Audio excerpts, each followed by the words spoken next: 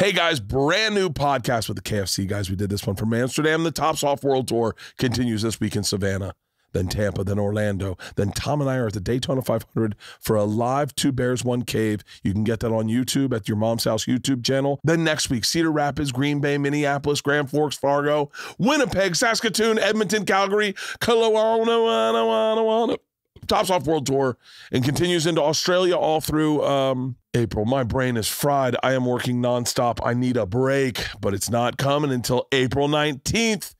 And I'm going to push it hard into May because my movie, The Machine, is released in theaters only Memorial Day weekend. The Machine in theaters only Memorial Day weekend. So this is it. This is the first look at our new studio. We are not in the studio in this podcast. We are in Amsterdam. As you may or may not know, I did KFC Radio over at Barstool Sports a long time ago when we were in Nashville. And I said to them, I'm going to give you a call once, and you're going to have 24 hours to get to the airport and go to where we're going. I'll pay for it. My treat, the whole thing. But you're going to have 24 hours. I want to see if you're ballers. And so I put them to the test. We went to Amsterdam. We gave them 24 hours notice. Kevin Clancy, John Feitelberg, and they took us up on it. And we met in Amsterdam, and we partied our dicks off. And we had the funnest time of our lives. And this is a podcast recapping it. If you want, you can check out their podcast over at it's KFC Radio over at Barstool. You can see we just did a new one that was released today, I think, from us at the Super Bowl. By the way, I need to do a recap on the Super Bowl. There's so much. I'm so overwhelmed with activities. Feel like I'm the busiest guy in the world. I literally am going on to a Zoom call right now with Sony and Legendary to talk about the release of the Machine trailer. I'm super excited. We're releasing it soon. And all I ask is that if you're a fan, when we release it, just share it with as many people as possible. It means the world to me. Thank you so much for your support. Without further ado, I hope you enjoy the podcast. My buddies, Kevin Clancy, John Feitelberg from KFC Radio over at Barstool Sports. I always want to get my daughter's cool shit. And I saw this jacket store. They were like, it just looked like a European jacket store. And I was like, oh, I'll go grab them like a puffy jacket. And they never fucking liked the shit I got. Really? Yeah. No? Honestly, they like thrift store stuff. Is there anything right now that is like incredibly popular? I remember when I was a kid, my dad, every time he went somewhere for work, get me Beanie Babies. Is there anything like that? Did I just hear you talk about Beanie Babies the other day? I don't think so. I hope not. No, someone else. Shane Gillis. Shane Gillis was talking about Beanie Babies. I think I've heard that before. I think he's he was a Beanie Baby kid. Babies. Yeah. Well, I was a big time Beanie Baby. Yeah. Didn't you have like the like Princess Diana one? No, I did. That's my fucking shitty ass dad. No, I'm kidding. My dad's the fucking best. But wait. I'm trying to think if there was an equivalent to what I would have liked that was Beanie Babies. So I thought Beanie Babies for how old were you talking? Gay. Is that what you're gonna say? It was a joint thing with me and my sister. Exactly. Exactly. But not old. Like old. Yeah. Older than you. Too old to be. I should have been watching porn. I was collecting Beanie Babies. I bought the girls when I was on Travel Channel, I would get them snow globes from anywhere I was. Mm-hmm. So they had snow globes from around the world, and they had them up on their wall. And when we moved to the new house, I said, "What are we going to do with these snow globes, huh, girls?" And they both looked at me and they're like, "Throw them in the garbage." I don't give a shit. Dude, I got younger kids than you, but I always try to do the bring something home because every dad does. Yeah. And they're like, don't care, you know. But I haven't gotten if you get to the age where you can appreciate a snow globe, I would think that's a nice gift. But I think it's more about just hey, I was away for a little bit. Now I'm coming back. I was thinking about you. Well, yeah, but I don't think they give a fuck about what you I think that's what that is. It's a guilt thing. It's a guilt thing. Yeah, I got you something because I've been gone. Walked by that jacket store last night, and I was like, I'll run back here and grab them jackets and send them home. And then they were like, I know for a fact they would. Is this our wide shot? Can we get a few? I cannot wait for my first beer tonight. You're after the show? I have to. I can't. If I start drinking now, I fucking... No. Yeah. If we had a show, I would not be drinking right now. But guess what? We don't have a show. We're going to fucking... How fucking nice. How great. I live for eventizing life. I think it's FOMO. It's why I don't want to die. But the moments when things go crazy and everyone's like, what the fuck? Those moments. And I got 3 of them last night. Okay. I think we all have. Right. I wonder how many overlaps there are. I was going to interrupt you and say that's why I sucked that stiletto out of my ass last night. I got 4 of them. I have a feeling as we start to talk, you're going to have when you said was that the same stiletto that was in my ass? And I was like, how many stilettos do you think were around here? I was like, were they playing with me? Dude, bro, he said to me after that, he says to me and Nick, was that really in my ass? And we go, you tell us, bro. He goes, no, was that? Was the one in my mouth the one that was actually in my ass? There was something in my ass. Oh, yeah. Was that the same thing that was in my Oh, yeah. Oh, yeah. Anyway, we going back there right now or what?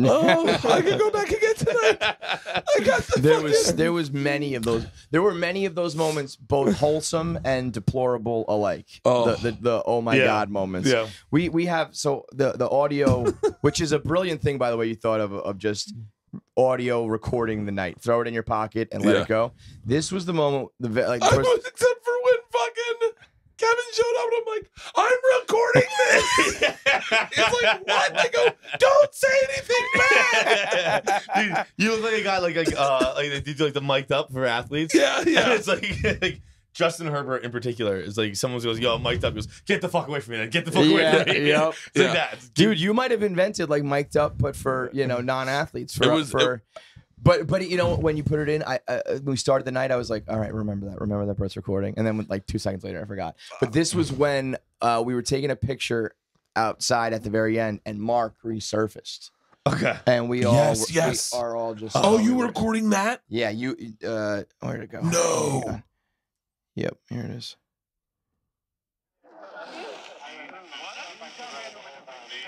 Closer.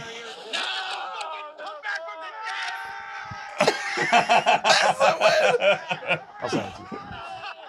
And it was just like. So let's we should probably there's a lot to recover. So when we say that we've refound Mark, we're talking about Mark Smalls, who had what I would say a soft overdose on mushrooms.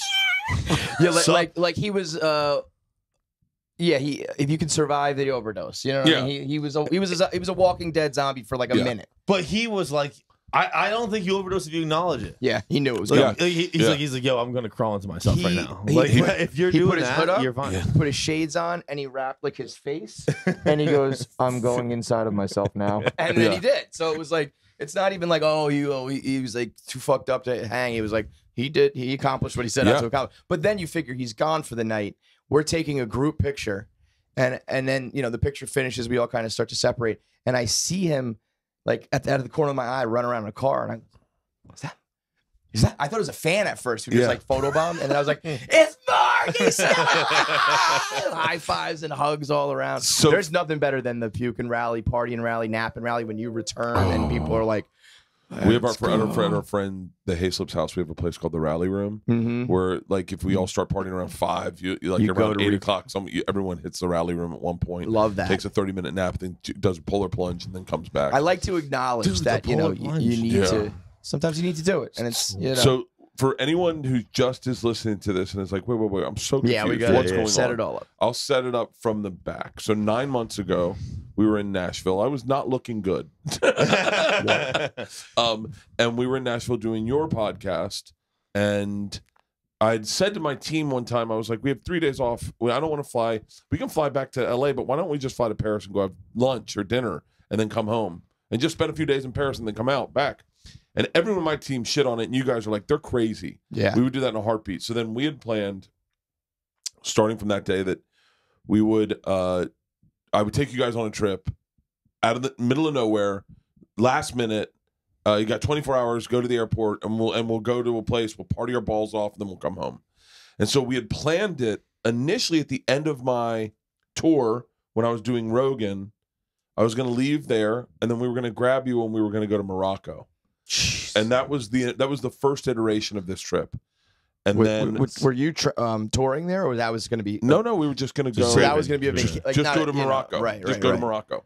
And I can't remember what fucked it up, but something fucked it up, and I had to go home. I feel like I thought I heard through the Great Wire that family showed up. My parents. It might have been of the clip I saw. Like, yeah, we heard something about that. I feel like so yeah, I think my parents came to Austin.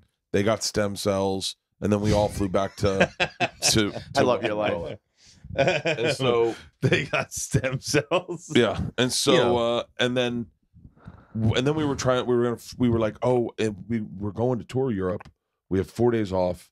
Let's go to Amsterdam. Well, actually, initially we're like, let's go to Iceland, and then everyone's like, hold on, you're traveling every single day. Why don't we lock down in Amsterdam? And I'm like, great.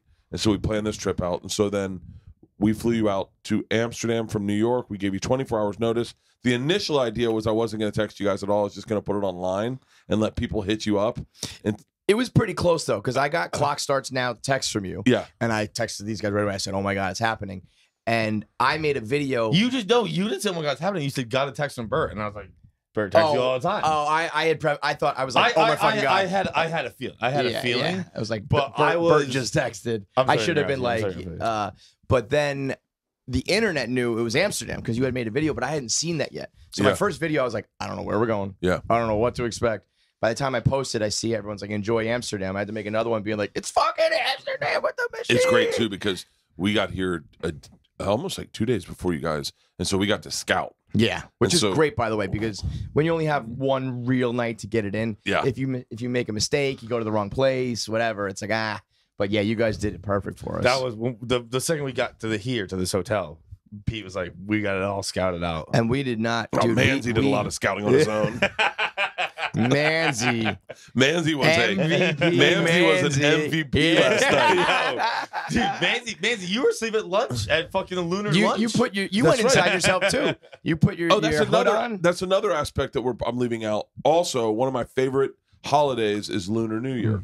It's Chinese New Year. I don't even know if that's racist to say Chinese New Year because I don't see it. I know, but my friend Sandy, who's Chinese, Oriental New Year. Excuse me, Bert. I'm from Massachusetts, and I'd say no. So you're all set, I think. So it's Chinese New Year. So I said we'll celebrate Chinese New Year. You got to be loud. You got to gamble. You got to eat noodles. And you got to wear red. And I was like, so bring red. Oh, I should have brought my other jacket that I got. We got ridiculous red.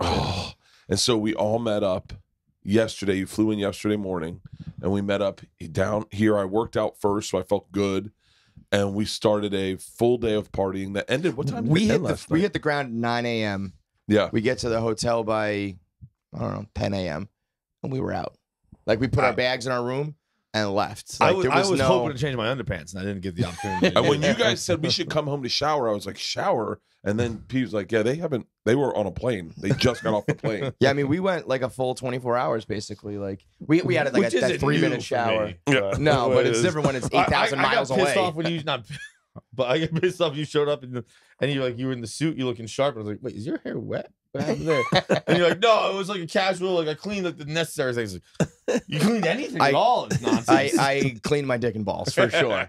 I just literally put my ass in the shower like this. It's like we're gonna be a lot of walking. I literally just did that. Yeah, that's what I just did. Yeah. I mean, we within 15 minutes had a fucking joint in our hand and 3 pints of beer, and it did not stop. Oh yeah, we went to first place. We went to the Bulldog, which is and not only are you guys scouting, we also have Tasha, who is this fucking angelic dream tour guide. Who I didn't say it to her because it's a dangerous game to play the "Do you know who you look like" game because people don't always like it. Who do you think she looks like? The girl from White Lotus season 2, the new like it haven't girl. Seen it enough. I don't remember her name in the show, but she's Jennifer Coolidge's like. I've seen episode. This is the most outrageous thing ever. But I've seen episode 6 of season 2. That's it. That's all I've seen. Haley Lou Richardson is her name. Haley Lou Richardson. Haley Lou. I feel like she's the new. Because she kind of right now she has this. I think that's a good representation of why I think she looks like her. Oh yeah. No, I definitely see that. Okay. Right? Yeah. And she's like the fun. Well, cool... can I tell you what's crazy about Tasha? She'll never listen to this. I can promise you that. She isn't normally blonde haired. Oh, really? Okay. Well, she's has been blonde haired for a long time, but she has naturally like a soft brown colored hair, and it's really curly, and she looks completely different. Changes with dark her hair. whole look. And I always say to her, and I maybe it's rude, but I know her very well. She was my assistant on The Machine for 3 months. When that happened, yeah, did she know who you were, or was she like works for Legendary and that she got assigned to you? No, or did she know who Bert was? She did not know who I was at all. So does she still? Now she knows She who you are. still doesn't know. But she doesn't get I like. can tell that. Yeah. And that's why she That's why only it's awesome. knows Because me. she's not like a fan. She's not fangirling. She's not chasing clout. She's not trying to get hired. Not at all. It's just like, bro, we were you guys are good to each allowed other. into a casino because people knew who you were. Yeah. Oh, and she's like, yeah, whatever. I don't get it. She doesn't. But she has best. no frame of reference, and it was interesting. And I like once again, I'm sure if she heard this, she'd have notes. She'd be like, "That's not how that worked." But like one of the things that blew her away when I was in Serbia was that I had money. Like I had money to spend because I was there on working, but I was like, I'm not going to be bored. So one day I was like Tasha, because she'd be in my trailer bullshitting with me all fucking day or smoking cigarettes with the other assistants. And so one day I was like, hey, I want a sommelier to come to my house and do a tasting for the crew. So have them bring like maybe 10 cases of wine and champagne, different wines, and we'll all do a tasting at my house. We'll have food and we'll invite everyone. She was like, I remember she was like, it's going to cost like $500, and I was like, "Oh, then get two." I was like, "Then let's do it every day for the next week." You know? It's gonna cost like $500. I remember at one point I got a DJ. You're still the star of like the movie though. It didn't compute. Like they didn't know who Mark Hamill was. Like they didn't. Oh know, wow! Like they didn't. It's just a different world. It's like she definitely didn't know. Like at one point they didn't know that I was the executive producer of the movie. Like it didn't register with them. Also for them, it's probably just another day at work, like right? Like, yeah, and they've done movies. They've done movies, and they've worked with actors, but actors in Serbia don't make a ton of money. Like it's everything's kind of socialized there. So even like directors don't make a ton of money. I think they submit their movie to the government, or they have some like funded stuff. There's a guy I know, shout out to Gaga, who like does his own stuff, but for the most part, I think the director like goes to a school and then gets funding, and then it gets on television, or they spot. It's not the same. There's not the same cachet with it as we have it in the States. Mm-hmm. So and then one night I remember I took them all to this cabaret club, and that's when like, I mean this right. I hope this doesn't come out wrong, but like the average regular Serbian doesn't live like a straight up baller life, like we would, like the things we do in New York and LA. That's like really fucking like holy shit. So to go to this like cabaret place that's expensive as fuck. I mean, it was like $6,000 bar bill at the end of the night, and to go there and sit in the VIP section and they come out with sparklers. For anybody, for anyone. But and then when if you live a simpler life in Serbia, it's like it was confusing. Shit. But so she only knows me as me. And I helped talk her into going to art school here. I was like, so we tried to hire her, Leanne tried to hire her, Legendary tried to hire her to come out to LA. She's just awesome, yeah. And she turned it all down though, right? She was like, I don't know.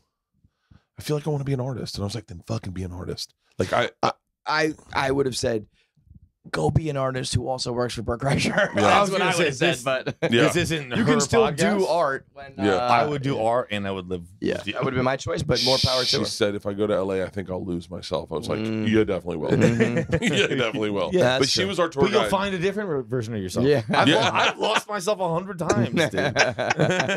Leanne loves we pick you up in Lost and Found all the her. time, dude. You like this version of you that we picked up today is different from what I mean? Completely different than yesterday. Yeah. This version that woke up at 2 p.m. I was like, wait, what time is it? I thought we were getting time. No, this is a different version of me. So she was our tour guide. So she took us to the Bulldog, where we had 3 pints, 3 joints, I remember French fries. Everyone lit a joint at the same time. Yeah, it was like for no reason, but it was like, okay, let's smoke them all. Everybody told me you got to get the French fries and the pancakes, and the pancakes are flames. I want to both of them. I was like, I don't know. There's good French fries and there's bad French fries, right? Yeah. But like even the best French fry is still like I've had some pretty good fries. It had that crisp, and I was like, oh yeah, no, these are fucking good. Even the mayonnaise, they're like, you got to dip them in the mayonnaise. I was like, I've had mayonnaise before. Not like this. I And can't then tell you, the I didn't do any of pancakes. that. Oh, you should do it all, bro. And I then, did. dude, I did the another. jalapeno poppers. I didn't do the fries. Oh, the the jalapeno poppers were like fucking. They were nothing compared to. You gotta get the fries. I did the another thing of pancakes for breakfast. I had an order of 12. I could have had 450 of them. I could have just. They are unbelievable. That might be the most lucid. That's when I was at my perfect buzz. When we were eating pancakes. you said that like 6 different times. I had a lot of because moments. there were. I mean, it was really well done. It was the perfect amount of times where we kind of were just all sitting around. Like at the Bulldog, the second time we kind of just all got high and sat there, and then there was. That's when I was too high. I was perfectly high there, and then I was like, and then you went over too the high. edge. Yeah, but you said something that's so true, and I love it. Something very funny happened. I can't remember what, and you had a really good laugh.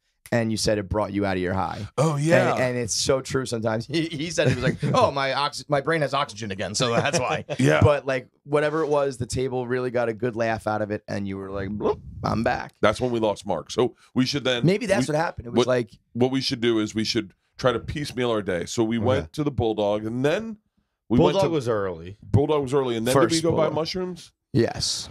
On the way to we hit one Bulldog. Was it one bar? No, we did Bulldog, mushrooms, pancakes, Bulldog. No, dinner. We're Chinese food.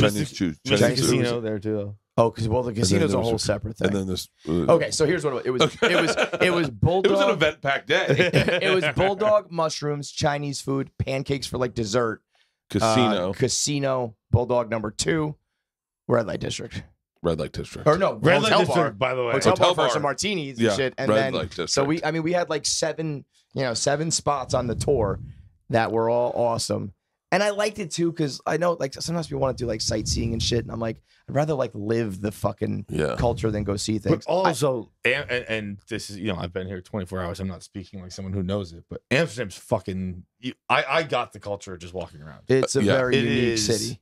It has a distinct look to it that I don't know. Fucking Luxembourg and other places look like it, but I've never seen a spot that the cobblestone and the canals and the buildings. The canals, dude. So sick. The canals. Nick almost fell in the canal, which would have been awesome. He thought there was a railing, and he started to lean. And shut up! I mean, he was like this close, right?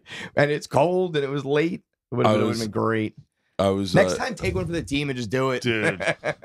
I was here one time. I got stuck here, and in 24 hours, that's it.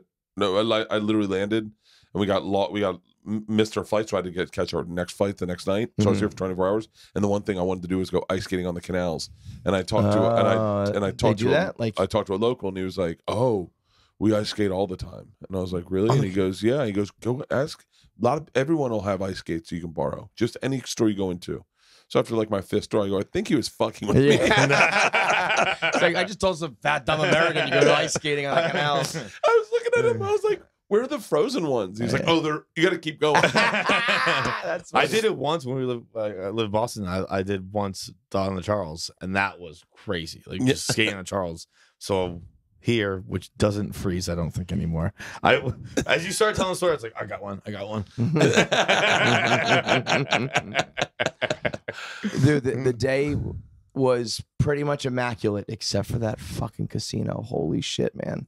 Which in hindsight, though, we went to a casino on a Wednesday early afternoon, and we were like upset and annoyed that it wasn't like rocking and fun. We're like, this is sad. It was. Their casinos are sad. Yeah. Look at these losers. And then all of a sudden we get out and the sun's still up, and I'm like, wait, it's 2 PM. And it's a work day. Also, I get the distinct feeling though, like I don't think that place was exuberantly fun on a Saturday night either. Maybe I'm wrong, but that place just gave me like the vibe of like I would guess on a Saturday night it's okay. It's okay.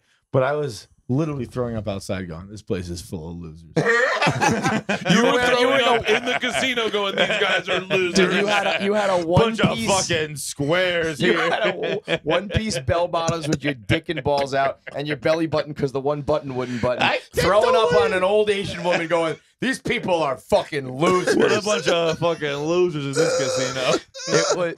We all were dressed in red for the Chinese New Year. And Bert had said, passports, here's your flight, one piece of information, wear something red. And we were like, we're going to go all out here. I don't know what that means. One guy pulls you aside, just walked out. He goes, "It's the red wedding. You don't want to do what he's doing." Oh my God, it's where they rape you anally. Well, we were like, I'm thinking.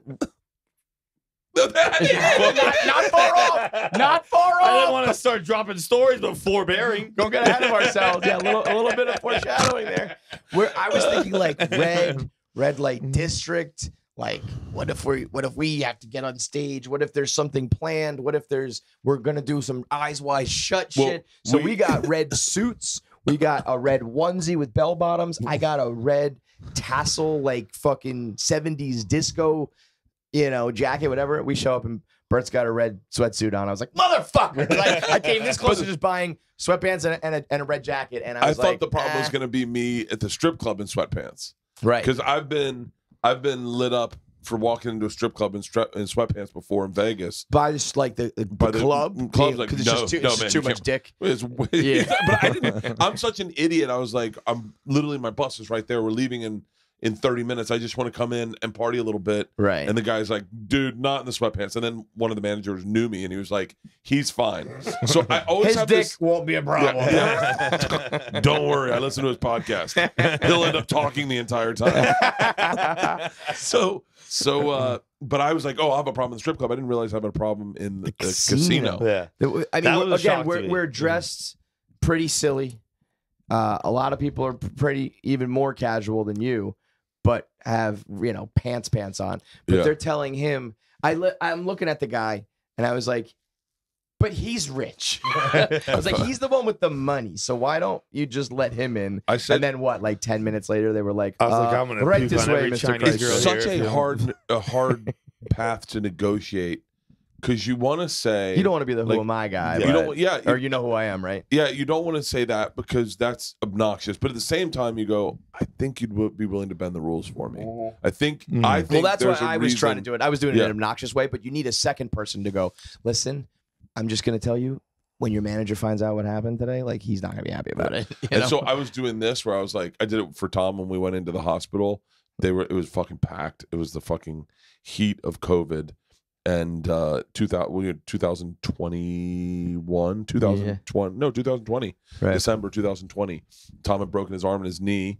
He's in a ton of pain, and all he wants to do is not be in the waiting room. Else, and they're like, you're gonna be in the waiting room for about 10 hours.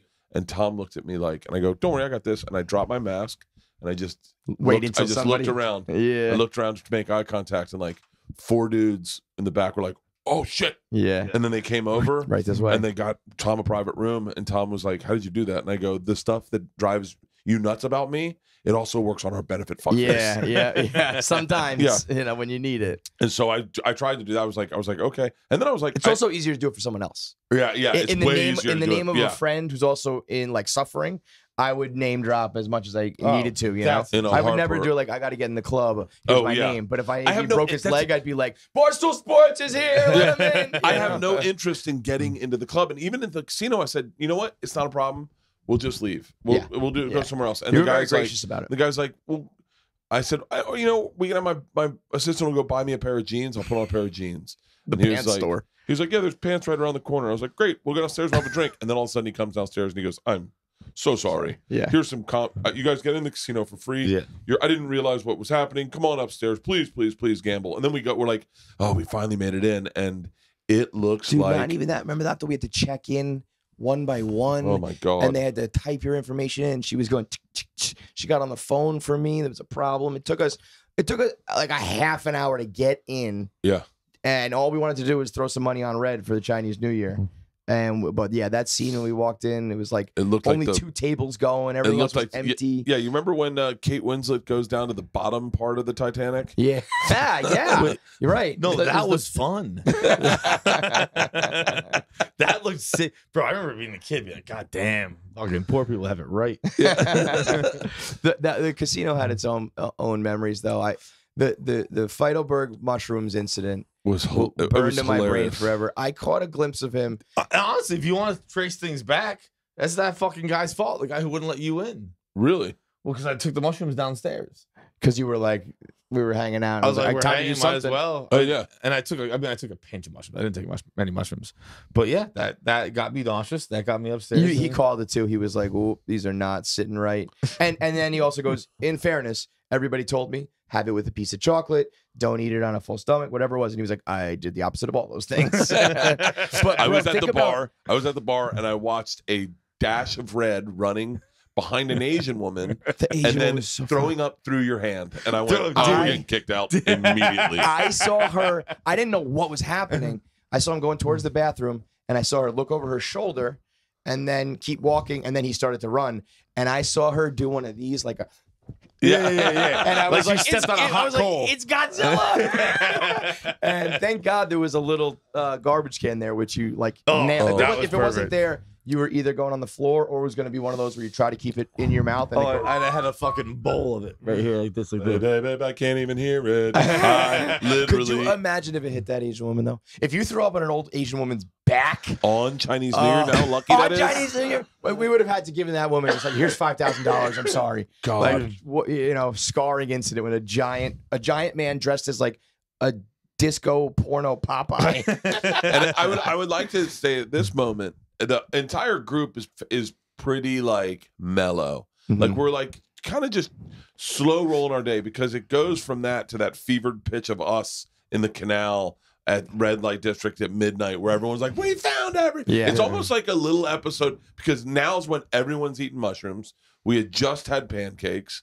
We go to the casino. Our whole thing is we had a full. Can you believe we had dinner planned last night? I was about to say it. I didn't want to interrupt you. I've been beating this drum for a long time now, whether it's a bachelor party or a fucking impromptu Amsterdam trip or a guy's trip, weekend, even just a big night out.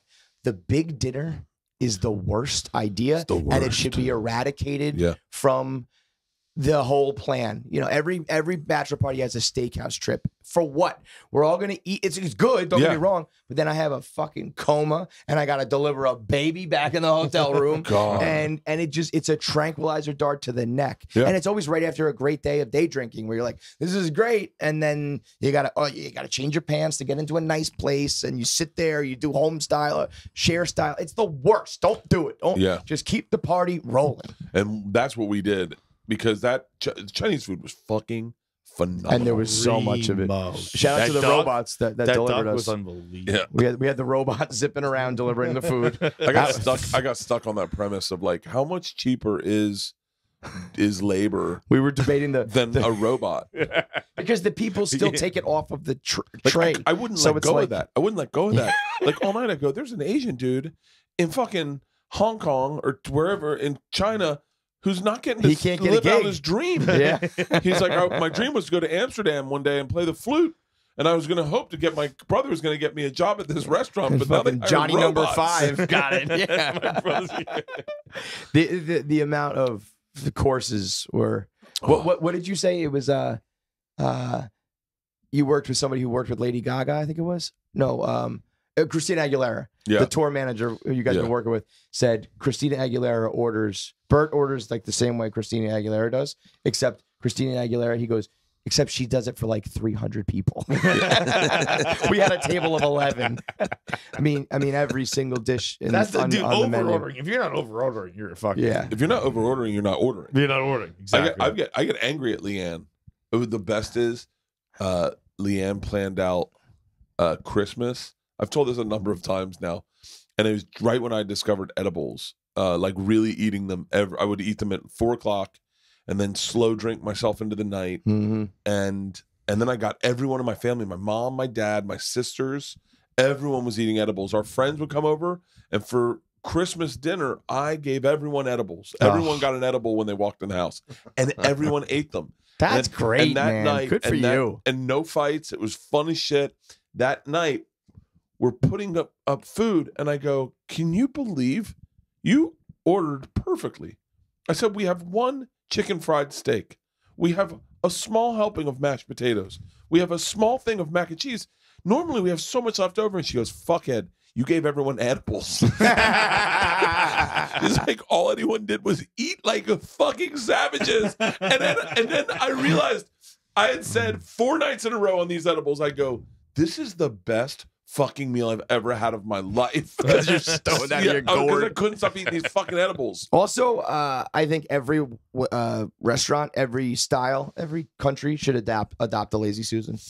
The Lazy spinning Susan was just like I want that. Because couple... how many times are you, pardon my reach, you got your armpits and other people's food and shit. Just Lazy Susan was great. And spin. Was it Peter or Mans that said, I think we should have had this at the Banana Room last night. Lazy Susan would have been pretty nice. That would have made it logistically a little bit easier. Yeah. I mean, they essentially did, to be honest. We were all sitting around a round table. She was moving. She mimicked. Her name was Susan. She wasn't lazy, but she was not lazy. There was a couple Susans there. So we go to the casino. We get all these events lead up to the casino. When things start. That's when things start ramping up, because we go to the casino. You put 1,000 on red.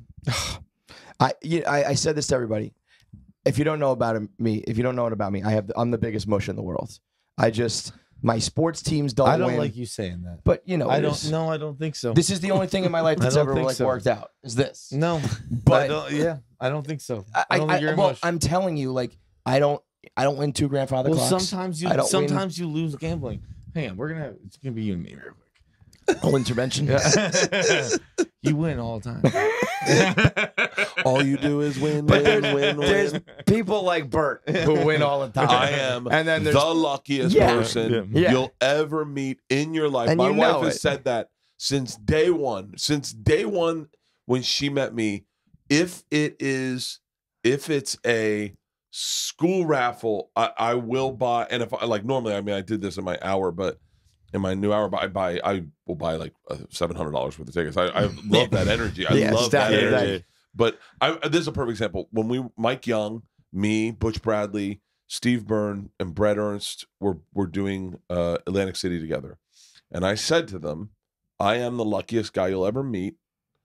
Just having me at your craps table, my wave, will you guys will all win." And Butch Bradley put $100 on 20, and they spun it, and everyone's like just staring at me, and it hit 20. I believe Butch Bradley goes, "Holy shit! No fucking way! No, I am just the luck." I mean, look, I never studied, but the thing is, I don't even think it's luck.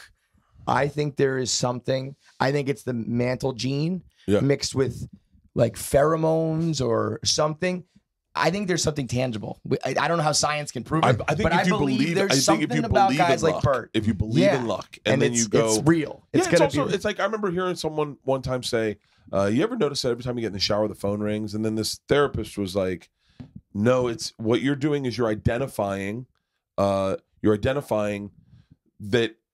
you notice that. So now anytime it happens, you go, it always happens. Yeah, it's not that it always happens twice. Yeah, it happens twice, but it's happened." Maybe it does happen a little bit, but you've identified that is something that happens. Well, I think the same thing can happen with luck. My wife thought she was the unluckiest person. She thought she will always be poor. And I remember one morning, we were broke. We were really broke. And she was working her ass off. And we had a nanny to help try to pay for things. And we're in bed. And she starts crying. And she goes, "I feel like I jinxed you." And I said, "What do you mean?" I brought like my black cloud over you. I got a black cloud over me. And I'm like, "I'm really unlucky, and I've always been poor, and you've never been poor, and now you're poor." And I said, I don't think I'm poor. She goes, "You're very poor." And I said, "I don't think I am. I don't feel poor." Not and really. She goes, "For real?" And I said, "No, I don't feel poor at all. I don't." I said, "I think I'm so lucky that I will make you lucky. So just wait for a little bit, and it'll happen." And I'm telling you, man. But I think the same way those person every time I look at the clock, it's 2:22, and they go, "That always happens." I think I identify luck, and I go, and those are the ones I highlight. I'm sure there's bad shit that happens to me all the time. I just don't notice it. Well, it is funny. Okay, so that's funny you say that, because I step up, and it's Chinese New Year, red. I'm like, I'm going to put 1,000 on red. We're going to double this up. Boom, instantly black. And I knew it, and the whole table got cleared off. And you had placed a bunch of bets. I placed a bunch of bets on that bet, and nothing hit. And I went, "Well, fuck." And then, so it was the culmination. The puke, the loss, the smell, the look. It was like, ugh, this place. And Bert goes, and the worst part is, man, I don't even feel anything. I don't even feel anything. The win, the loss, the high, the low. I'm not even feeling anything. Like when she cleared the table, I was like, "God damn it, man!" As he finished saying that, though, the next ball, and you win, and you go, "Oh, I feel it. I was lying. I feel it all. And yelling at like strangers. I feel it. The people they wouldn't let into the casino were downstairs, and they're Mark Smalls, and he's like, they didn't have their IDs, and he goes, I think they might have just won. Well, after that first bet, I put like I think I put $500 on the table or something, and then it missed, and then I was like, I wonder how much money I have left in my pocket, and I think I had like $1,000 left in my pocket, and I went, I'll just put it all in red, and I was like, I don't give a fuck. In my head, I was like, I'm looking for the feel, the razzle dazzle that goes on in your heart when you have money on something, and it's better than a buzz. It's better than a buzz. Sure, yeah. And that's why that's why people do it. And I put it down, and I looked at you, and I was like, I'd say. I don't feel it. I go, the sad part is I just don't feel it. I don't feel it. And then I hit red, and I go, I feel it. I feel it. There was also we were standing next to, I don't know, maybe the most beautiful girl I've ever seen in my life. She was Wednesday gorgeous. afternoon, just throwing down money on the roulette table, and I wanted to like whisk her away and be like, we're gonna start you an Instagram page, and you're gonna be flying to Dubai with guys in like the next 5 minutes. Like I wasn't there for that, and I remember I came back and you guys were like grabbing me, being like, you gotta see this girl. Look at her. She was the stories. perfect. Like I love those moments, like looking at people, and I'm like, whether it's a good story or a bad story, what led you to be here at this casino Wednesday afternoon by yourself? And usually those are some tragic stories. Yeah. But I also was like, what, this gorgeous girl just solo. I was like, I'd love to have you on the podcast and just tell me what is. Yeah. How did not someone else notice how beautiful her wrists were? She had the most perfect wrists. No watches on it.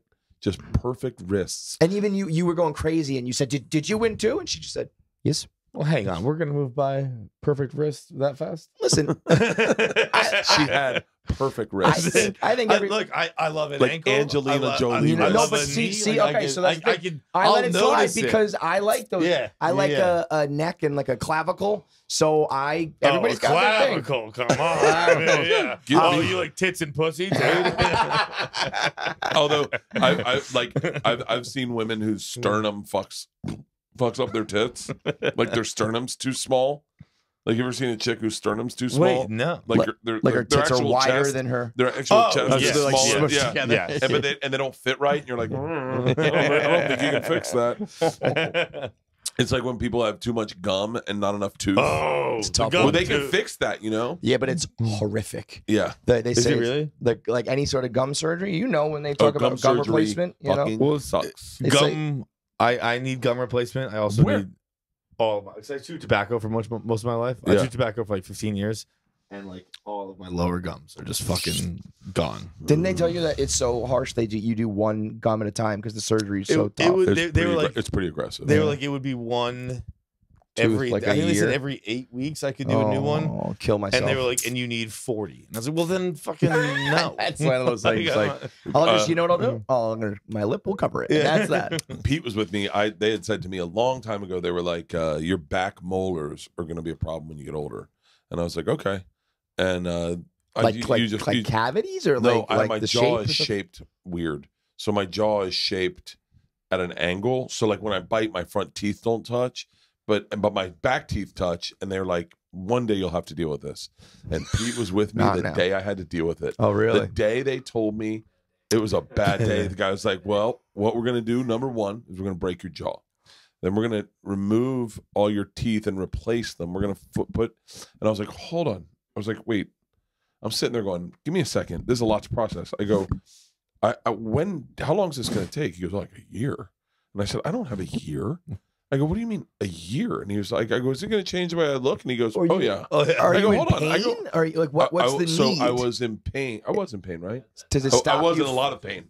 I was in a lot of pain. So I was going to say, if it doesn't hurt or like it's not dangerous, no, it was. I was in a lot of pain, and then I was like, hold on. And then Leanne is so grounded. She's like, let's not jump to conclusions. Mm-hmm. Because Pete, I was like, the fucking sky is falling, and he was like, we're gonna have to break your jaw, and he's like, it'll change what you look like. And I go, I've spent a long time getting people to recognize his face so that I can make money. This is the money maker, baby. You don't break the money maker. Good-looking face, but I don't want to change it. And then they fixed it. I'll tell you what you got to do. You got to find fucking Spanish doctors, a Spanish-speaking doctor I don't know why, but they just do. It's almost like they I don't know the right reason, but every time I've gone to a Spanish speaking doctor, they fix it without it costing a ton of money. Really? So what he did to me was. It's always in America. Right? Go find Spanish-speaking doctors. They don't fucking jack up the price. Great. They don't hustle you. He's like, I got you. He's like, we're going to play a game. I'm going to put fire on the other side of the window. I want to see how close we can get you to that window. Okay? And I was like, I don't think I follow. And he goes, just tell me when you feel the fire. No Novocaine, no nothing. And he just takes a drill and just goes, and starts drilling in my tooth, and I'm like, no fire, no fire, no fire, no fire. And I go, oh, I'm feeling warm. I'm feeling warm. I go, I'm feeling fire. And he goes, okay, that's good. Now we see how close we get to fire on the other tooth. And he does it. And I go, no fire, no fire. And Leanne's sitting there, and she's like, good. He goes, that's good. Now what do? We fill those both up, and we have you out. I said, you don't have to break my jaw. And he goes, I'm not going to break a jaw. I was going to say, that sounds fucking he goes, crazy. I'm not going to break a jaw. He goes, now your daughter, she might have a broken jaw. But. And so these people who said that both me and Georgia, they were going to have to break our jaws and everything. This one guy's like, they don't have to do that. He's like, let me tell you something. He's like, that's a doctor that wants a boat. Hell yeah. Yeah. Wait, am I the only one in the room who got a little turned on by Bert's Spanish accent? By the way, I sexed that guy up too. I mean, dude, I was picturing the hottest guy in your mouth, and I was like, fuck, I'm horny. You two had a moment. This fucking gorgeous man walked up on the streets, walking the canals. This guy was a Ken doll right out of the box. Beautiful hair, beautiful corduroy jacket, Air Force One, this nice pair of jeans, great tall blonde hair, lean. Walked right up towards the crew. I thought he was a fan at first because he went like beeline, and he said like, "Do you have a lighter?" And these two guys were like, "I got it." No, my turn. Do you want to kiss on the lips? Can I get your number? I was legitimately happy I beat you. I was like, I was for real, like not kidding at all. I was happy I beat you. That guy lit a cigarette and walked away. Both you go, well, that fucking He guy. lit 2 cigarettes. He lit 2 cigarettes. You remember that? That guy was like, oh, who are you with? Yeah, when he changed, I was like, oh, my goodness. For some reason, that was crazy hot. That guy walked away. He was like, those two, like, you guys. I wouldn't have thought either of them were gay on account of how they're dressed, but somehow they both are. The moment that made me the happiest is when we were at the hotel bar, and we separated, and the girls stayed, and we went off. That's when I was like, now it's getting very real. Right. Now's when it gets real. Yeah. And Man's got his strut walk where he gets it 10 feet ahead of everyone, and you can't catch up with him. He's like, take a right, we go left. On a mission. Man's on a mission. It's funny. We just had this whole guys and girls trip thing at Barstool. It was the big debate of the week about can girls go on guys trips and can guys go on girls trips. And, you know, the girls who we were with are like the coolest chicks in the world. Yeah. And it's just going to be a little different every time. You know? We went to a place called The Box. In New York or here? In London. Okay. I think I don't know if it's the same, but The Box is in New York. If it's the same, I don't know how it hasn't been shut down. Yeah, it was the most intense experience I'd ever fucking seen. I never went, but the tale I was told by my guy friends is there was 3 like acts, and I think the first act was like some kind of generic like pussy tricks and like sex or whatever. Yeah. The second act was a chick just took a shit in a pizza box. Yeah. And the third act very similar. was some guy he tied off his dick. And like it was like soft, but he kind of like pinched it so that it was full. And he took a needle, like syringe of some sort. Nobody knows what was in it. And he went and put it in his dick and collapsed to the fucking ground on the stage. And they were like, Finn. And that was the end. Like close the fucking curtains. If it was heroin, it was a French film. Yeah. We went with our whole crew, and there's females on our crew, and I had to be like, I didn't even know what it was. Well, actually, one of the females booked it. And so, what's the matter? I thought you were looking at your phone. One of the females booked it, and so she was like, "We have to do this. We have to do this." And we were like, "Great, awesome." We don't know what it is, but we're like, "Awesome." Mm-hmm. And then when we got done, we're like, "Okay, we should have been asked for consent. Because that's something very aggressive. Yeah, that was borderline illegal. That was borderline like boundaries. Yeah. And so then when we came here to start scouting, we had said to our group, "Hey, this does not need to be for everyone. We don't have to do this at all." Right. And everyone's like, "No, I want to do it. I want to do it."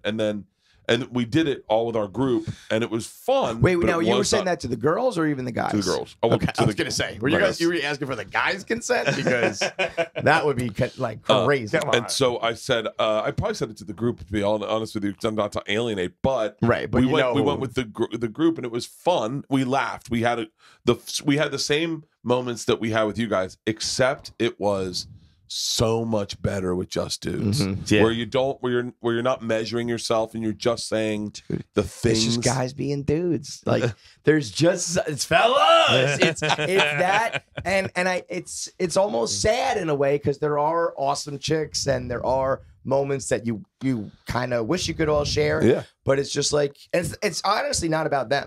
It's about me. I will act differently, and most I don't know. I'm a little more mature. Or I'm a little more whatever, and it's like. When you're around a bunch of dudes, you can just fucking be a piece of shit. There's no existence of vagina, is what you're saying. The void of vagina just makes it be like, there's a thing that happens. I noticed it. Like, and I plenty of vagina. We grew up in strip clubs in Tampa. Like Tampa's that's like the capital. And there's a thing that happens that I noticed that like I'm just hyper aware of my behavior. I'm really hyper aware of my behavior now because I notice people film me a lot when I go to strip clubs. So I don't really do like and like even like if I'm getting a lap dance, this is so fucking horrible. I realized I did this last night. Is I know there's cameras in there and they're filming those. And by the way, Mans is like, they're not filming them. They're definitely filming all of it. They're filming all of it. I make faces. Like I go, and I do this thing. I don't know if you saw it last night, but I put my hands on the couch. I keep my hands on the couch. And then she goes, "You can touch," and I was like, "No, I can't. No, I can't. I can't just fucking play with your tits in front of everyone." Right. Well, that happened to me the first chick when we were at all the table. This is the best. And like I went bad titty rubber. Oh my god. And she was like, "That's not how you rub tits." And I was like, "Oh my god, you're telling me now?" I put my 10,000 hours. That's my favorite move. My favorite move is to push the tit up. I will be fair. You rub tits the way I rub tits, and I obviously did not. John, he went underneath with this part of his hand, like under the tit. And like you're trying to lift her up out of bed? Kinda, and then up and over. Like I thought feeling the whole titty, man. I don't know. Maybe we're wrong because he's looking a little confused too. Maybe we don't know how to rub tits. I went, I usually go under. But I guess that's also when you're like with, you're in bed with someone and you're getting a little more aggressive. That's almost exclusively how I rub tits. Me too. I'm in bed with a person. Me too. Well, that's what I mean, though. We're in a different scenario. She said to go...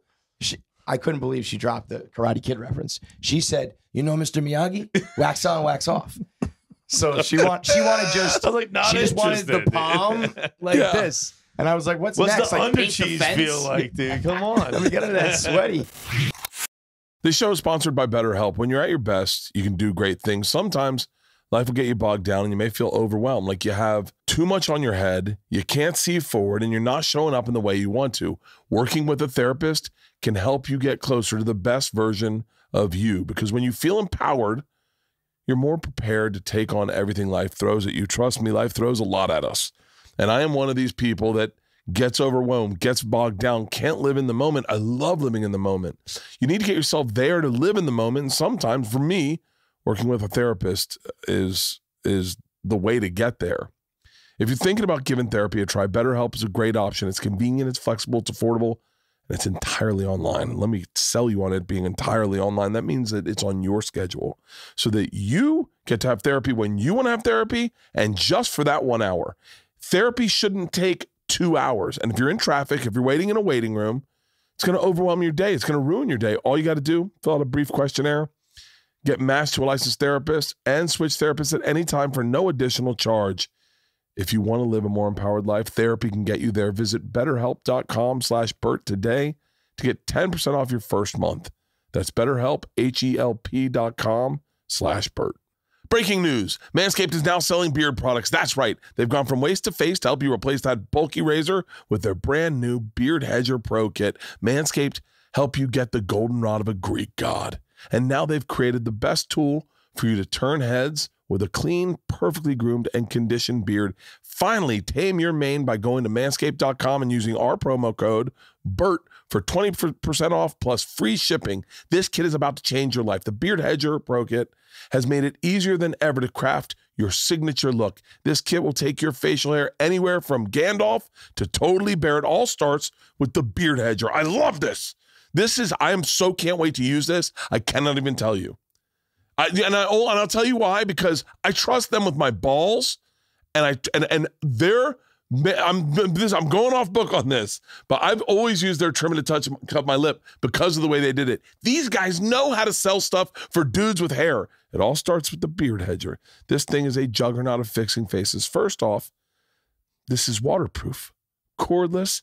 It has a rotary wheel that gives you 20 hair cutting lengths, all with one guard. So there's no more messy drawers full of extra add-ons. This is awesome, and I'll tell you why. Because I travel with my beard trimmer, and now all I have is one thing. Because with 20 lengths, it's never been easier to find your signature beard look. 4 on the sides, 8 on the chin. Plus, the trimmer has a titanium-coated T-blade that is tough on hair but smooth on your face, leading to single-stroke efficiency that brings satisfaction with one stroke at a time. The Pro Kit is much more than a trimmer, though. It comes with 4 dermatologist-tested formulations for your post-trim care. It has the beard shampoo and conditioner.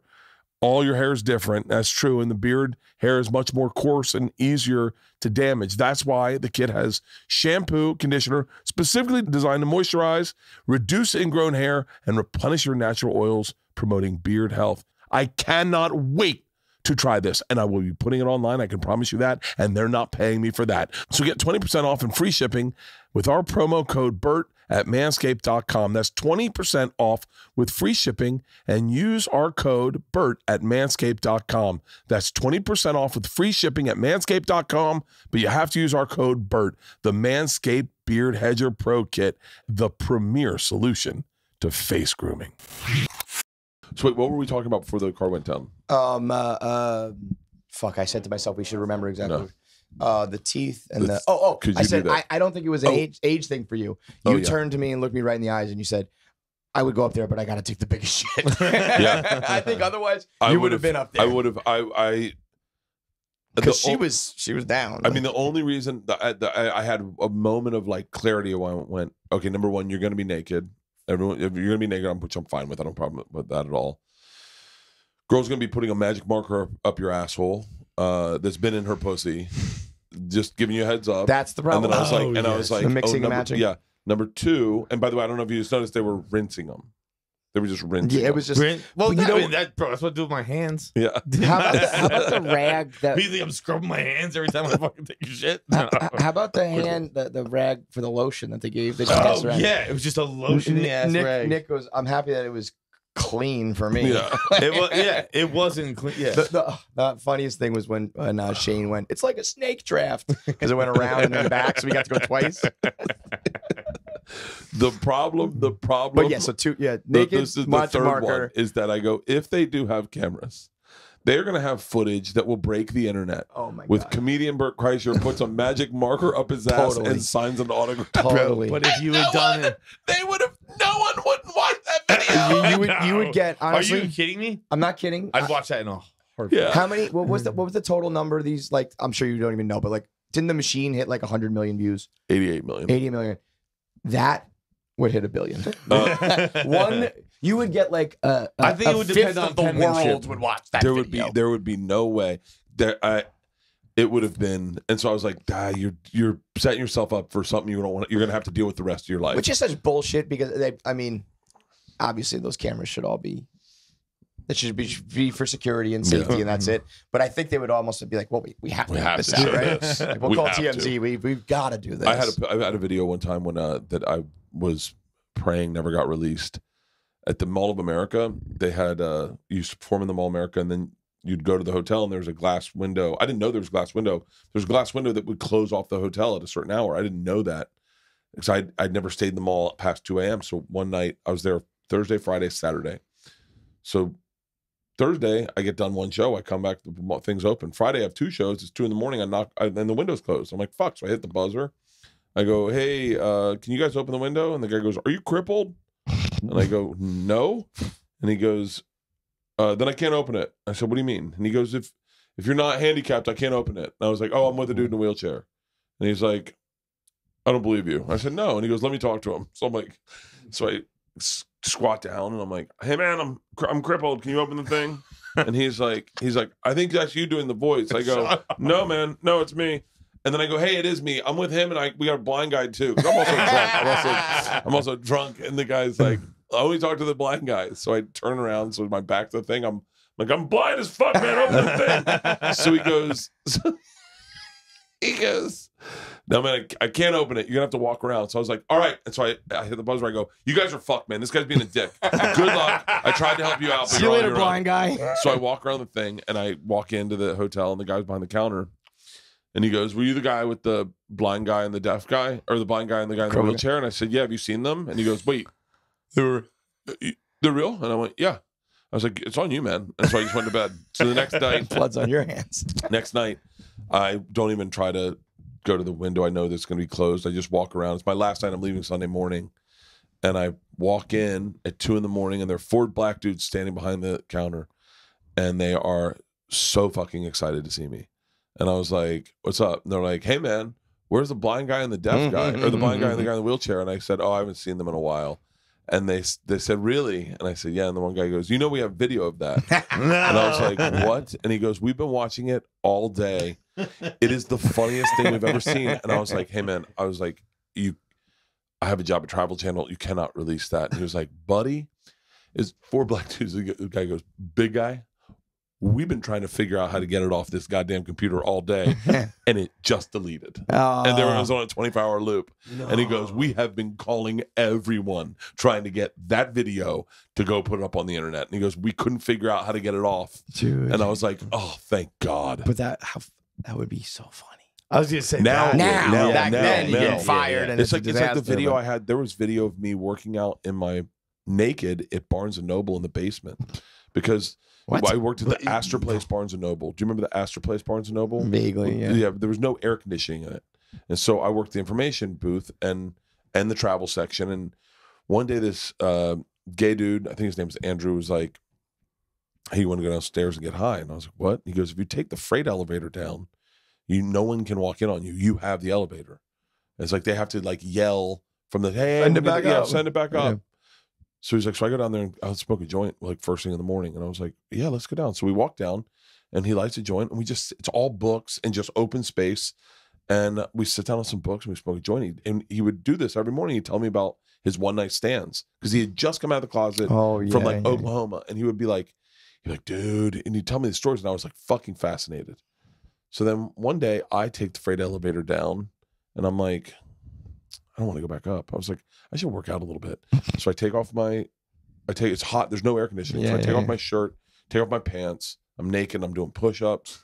And then I dry off with towels or like little paper towels, put my clothes back on, go up and just, whatever. I'm assuming I was wearing boxers at the time. Only I don't wear underwear, but I'm assuming I was wearing boxers at the time. Wait, you don't wear underwear at all? I don't, but it's gotten way worse the older I've gotten. There were times where I wore boxers, but it's gotten way worse. Jeans, everything? Everything. No way. And so, Can I interest you in a jock strap? I just put one on the other day. Did you? Yeah, I looked so bad. I was doing so good on my weight loss until yesterday at that fucking Chinese restaurant. I had a bubble of food. Dude, I maybe in the short run you are, but the comparison from Nashville till now, you were. Jesus. I mean, I didn't notice it. You were just wearing a jersey and a hat in Nashville. You looked like Bert always looks, and now seeing you in the flashback to that, I was like, whoa, whoa. You said, and you're right, and but that makes me think that who gives a fuck? Well, also, there's no reason to lose weight if no one notices. Like, no, you know what it is? Now you look great in juxtaposition to what you look like. If I look like that all the time, then this is what I look like. Only pictures and video, man. Yeah, having pictures and video. It's the same thing with like clothing and shit. Like you look back at what you're wearing. There's never been a moment where I'm going like, oh my God, these clothes are silly. I look ridiculous. But 20 years from now, I'm going to look at this outfit and go, oh, cringeworthy. But in the moment, you never think like, oh, I'm going to look stupid. You never think, oh, I look my worst. It's just that we are on camera and take pictures so fucking often. I never once thought about my appearance beyond like, I want to like I like that shirt. Let me buy it. When we started putting our faces and putting ourselves out there on Barstool, people start talking about my hairline and if I'm fat, and I was like, I never. In a million years, me and my friends never talked about that. No. And now all of a sudden the internet's like telling you. No, you didn't make fun of your friends how they look? Yeah, but never like in a real way of like, you need to lose some weight or like your hair is going bald. It was just I wouldn't say it that way. I'd say you fat bald bitch. I wouldn't say it that way. I think more like I used to just shave my own head. I was just because I liked it and it was easy. And none of my friends were ever like, you need to grow hair. Like you have hair. Why don't you grow it out? I remember one of my friends telling me, "Hey man, I think you're losing your hair." I remember that moment so distinctly, and I went, "Huh?" He's like, "You're going bald," and I was like, and he touched the top of my head, and I was sitting on a chair, and he was over me. He was like, "Yeah, man, you're going bald." And then I said to my girlfriend at the time, I said, "Can I ask you a question? Am I losing my hair?" And she goes, "Yeah." And I went, "What do you mean?" Yeah, and that was my first foot in the grave. Like that's the first bit of aging where you're like. That's the struggle I'm working with right now, where I've said it before, like I want to grow my hair long until the summer and then I want to shave it all. Yeah. But I'm scared if I shave it, it'll never come back. Oh, I've been there because once you shave it, then it's hard to grow it back. Yeah, that's what I'm Tom's. I would love to have shaved head of it, but like a buzz. I want a buzz. Yeah, and I don't think I'm gonna do it. I've said it a million times. I don't think I'm gonna do it because I'm so scared. I still have hair, and I still have hair because I've never shaved it. I believe I still have hair, and I can cheat it. I can cheat it so it looks full. I got on the first. I posted a picture in 2013, let's say, and that was the first time the internet was like, "Whoa, say goodbye to it, buddy." And it was the first time I ever thought of it. And I immediately got on Propecia and started taking gummies. And I think not only did it stop it, I was like one of the few. There's like a small percentage that it actually kind of grows back a little bit. Yeah. And if it wasn't for that, I probably would have just gone bald. Oh, if you were bald, I'd quit. I would.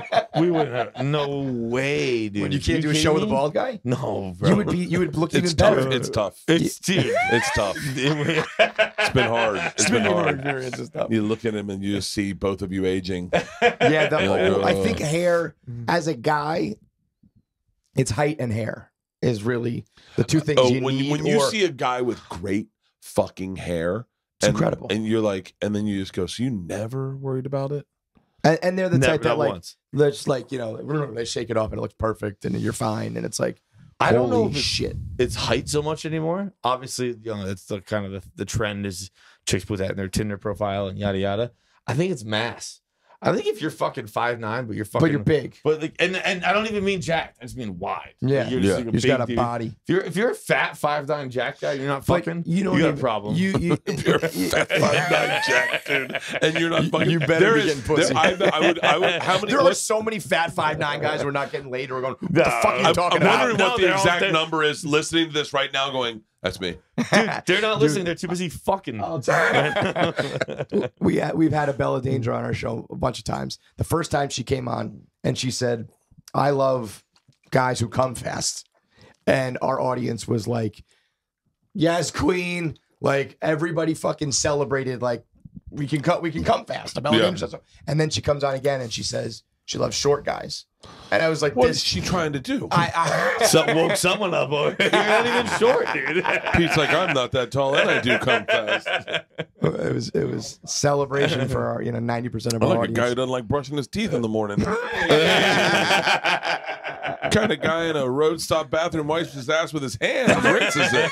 Dude, did you see, by the way, fucking Zach tweeted recently, kid we work with, that his roommate puts his fucking toilet paper under. I've heard this before. Under the faucet. Not even that. No. I don't even know if that's the. I know people who dip in the toilet water, in the clean. Get the water. Fuck out of here. Yep. Which also, I'm always like, that doesn't make sense because everybody pees like first. Like the water's gross by the time you've shit. And they dip and then wipe. I spit on the toilet paper.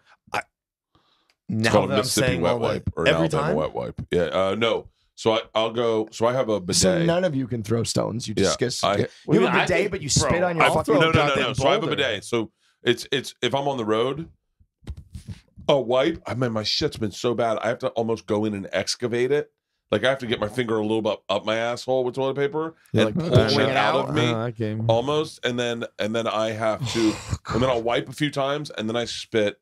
I spit and I do a soft wipe, At the end of the day. Why don't you The just at get the very wet last wipes? Then I'll do a clean wipe. If you're so committed to spitting, you just get wipes. Wet No, wipes. but I always have my wet wipes with me. I always. And that's not a never leave home without it. I spit. I always have spit. I got to the next level when we were doing Hot Summer Nights tour, and I was eating like a fucking wolf every night. We were staying at KOAs, like we'd park the bus somewhere and we just stay there, and I was just going straight sink to wipe, just barehanded, and just going sink to wipe barehanding, and just getting the cleanest asshole you've ever had in your life. And the dirtiest fucking hand. No, you gotta be clear. When you say wash your hand. barehanding, Barehanding. you mean barehanding. So what Why I is that better than what I toilet do is paper? I'd wipe with toilet paper. Okay. So I feel like I wipe like fucking 15 times. Yeah. So I'd wipe with toilet paper and get the mass off, and then I'd go sink to hand and just clean it like the same way you're taking a shower. By the way, Bert's going like this, like clean it, and then I come, and then I'd wipe to make sure we were clean. And I get the cleanest fucking ass. I have no way, problem with dude. the extra. When you hear someone, but the bare hand. when you hear someone talk about wiping their asshole, and maybe it's just me, I just go, I don't wipe my asshole right. That's not what I've been doing. We were in Fort Myers one time, Fort Lauderdale, and Mans was with me, and I had such bad diarrhea. I'd eaten such spicy food that I shoved an ice cube up my asshole. And then as I was... That must have melted like that. Well, I did not anticipate it dripping you out gave of my yourself an asshole. enema, basically. No. And I got on stage, and it's just slowly running down my leg, and I'm like, mother... You got shit water You down went- your you leg went on Christina stage. Aguilera with it? I go, what am I doing? remember that? Do you remember that, man? Do you remember when you shit on in the bus on the paper plate? What? Right before you went on stage, and then you put it underneath the I bus. do remember that. Underneath the yeah. bus? I shit in a paper plate and then put it under a bus before a show. As a prank? Or No, like I just had to Just shit, and we didn't funsies. have toilets around, and it was COVID, and there were fucking people in the regular toilet, so I just shit on a paper plate. And then But put like, it. and rather But than like just throw it on the Why side. on you the just- plate? I have no problem with shitting. Like, Clearly. yeah. I have had a few places. Are you putting lights on now, man? Yeah. Oh. I didn't even notice we had a light on. I didn't notice when that one came on. I was like, God damn, It's a little late in the game for lights. No, But so you shit on a plate. I have shit publicly before into a place. I was one time I was in traffic and I got out of the car and I shit into a bag. oh, And then I was like, bagging it. why am I holding a bag Hot of shit? bagging Why it. did I just shit on the ground? No. That's a great way on a tour bus. You put your bag in the toilet, you shit in the bag, and then wrap it So you up. can still sit and then Yeah. get rid of it. And then wrap it up. I've hot bagged it a lot. It's amazing. I've hot bagged it a lot. The amount of, we talked about it on the podcast last week on KFC Radio, the amount of shit talk that the internet does. Not talking shit, we're talking shit. It is like day one of Barstool blogging back in like 2009 and 10 for me. The debate of wiping when you sit versus wiping when you stand was Whoa, like... whoa. What animal stands to wipe his ass? Thank you. Yeah. Right? I mean, you just do a little lean. These people, they lean. Bro, no, I don't lean. I stand up right. Wait, You're like your cheeks closed. I'm like, no, fucking no. I fucking spread them well, open. you also have... But here, hold on real quick. let me see how you wipe your ass. One cheek, right hand, open cheek. What? Disgusting. Animal. Well, you use both hands to wipe your ass. That's Why disgusting. I hold my Wait, balls. you I wipe shit. from the front. I hold my balls and I wipe. I from was the front. just going to say, we had this guy call in and said, You he wipe wipes... from the front under here? He said, Yeah. this guy No said way. he goes in the front and he goes back to front and didn't realize that he was just pushing all the shit onto his nuts. I keep getting shit up my balls. How's that happening? You told us 'Cause you're wiping pulling it I up. keep getting shit on my balls. I can't figure out how it's getting there. Bro, you're 40. What are you Yeah. talking about? But it's so fascinating because I guess it's just literally everybody does it. Everybody poops. I didn't so the amount that understand. the internet, like, how do you do it? How do I do it? And it's one of those things you don't know until you talk about it because you've just been in the Right. toilet doing your own thing your whole life. And then someone's like, I spit on it. I put my finger on my head. I didn't realize the splashback that happens. Like when you have diarrhea, that it shits under the toilet. The seat gets under dirty. the seat. Yeah. And so I didn't know that I was doing that, and I was doing it everywhere. I remember the first time I heard it, like meaning heard it, and someone was like, "Who shit under the seat?" And I was like, when you start living with somebody else. Yeah, and I was like, what the fuck? And they're like, we were in Aspen. Like, someone shit under the seat. And I was like, I just took a shit, but I didn't shit under the seat. Yeah, how would that even happen? How would that even happen? Yeah. And then I remember the day that Leanne said, I wrote a joke about it. I took a shit so big I had to wipe my legs. And Leanne's like, honey, you got to start wiping your ass cheeks. And I was like, what do you mean? And she goes, I think this is you. And she pulled back a sheet. And there were spots of shit in my sheet. And I was like... In your bed. And in my bed. And I went, what is that? And she goes, honey, I think you shit. And it was on your ass cheek. And you just got in bed and put it in the bed. And I went, mother Bro, fucker. That is two things. Disgusting. Yeah. And true love. Yeah. True love. She was like, I think that's you. And I was like, God damn it. And then I started going like, I take a shit. And I lift up the seat. And I go, there is fucking shit under the seat. Bro. That's I'm honestly learning this kind of right now. Like I've seen it before, but I've always been like, that's so weird. Like, how did my piss get up there? I never thought it was dried shit. It's dried shit. It's dried shit, and it freckles. And by the way, I get it so bad that it's like I'll blow out a toilet, meaning like it's just almost like a fucking pipe bomb went off of there. Yeah. And it'll It's go like a blood everywhere. spatter. Like when you flush, there's shit coming out. I've shit up into the place where the water comes out, so that when you flush, it looks like shit's coming out of there. Yeah, yeah. Because if you shit strong enough and it's like diarrhea, it goes back. It like hits the backboard almost. Yeah. It's top shelf. It's a whole explosion. Yeah. I might need How about a toilet when you piss. Yeah. If there's, do you care about people hearing you at all? No. If you go to like a toilet, will you piss just right into the middle of the water, or you hit like the backboard, if you will? I don't like even think about it. Oh, you don't? No. Bro, when I'm in the public bathroom, I piss hard. I try to pee. Piss hard. I've heard his stream before. It's like, whoa. I was like, is that thing a hose? But I also... Sounds like a civil rights fire hose. Dogs are barking. Whoa, you thought segregation was over? I'll try to hit the back or the side. I'm almost like... You know those carnival games where you're shooting the water gun? I'm doing that kind of shit. When I had a theory that and I've always had this thought, a great marketing tool would be urinal men. So they clamp over the urinal mint, and it's a plastic bust of a celebrity with their mouth open, and then you piss in their mouth, and then it would be like something that would be help marketing. So we did Edinburgh Fringe Festival, me, Rich Voss, and Patrice O'Neill, and we had a poster. And I decided to put our posters at the bottom of all the urinals. Smart. I thought that way everyone would see us. Like in the belly, like where you piss. At the bottom of all the urinals. So I put them all over the urinals, and then I tape some of the big long ones. I taped them to the back of the urinal so people are looking at it.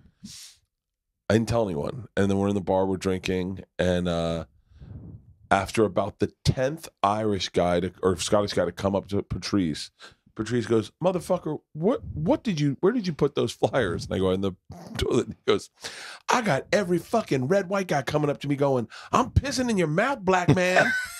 And I was like, oh yeah, that was me. And he was like, get our fucking. I go, I'm not getting him out now. And he goes, well, can't leave him in there. Tell him to piss in my mouth. Dude, a fucking red white guy is such a great way. That's what I got. Every red white guy. Not white versus a red white guy. They turn pink, man. It's like when Miss Pat called you pink. She goes, you're not white, you pink. Dude, Miss Pat asked me my ethnicity. He was so pink that day she didn't know if he was white or not. What are you? Which I think she thought he was like an alien. She goes, nah, you pink. I saw her light some dude up on stage the other night. Bro, she's scary. She could fucking kill him. She told my daughters what was she gonna take him to N-word camp. They go live at her house for a month. And then they'll come back different. And I bet. My daughters love Miss Pat. They love Miss Pat. Yeah, she is the best. We should probably cap off how the night ended.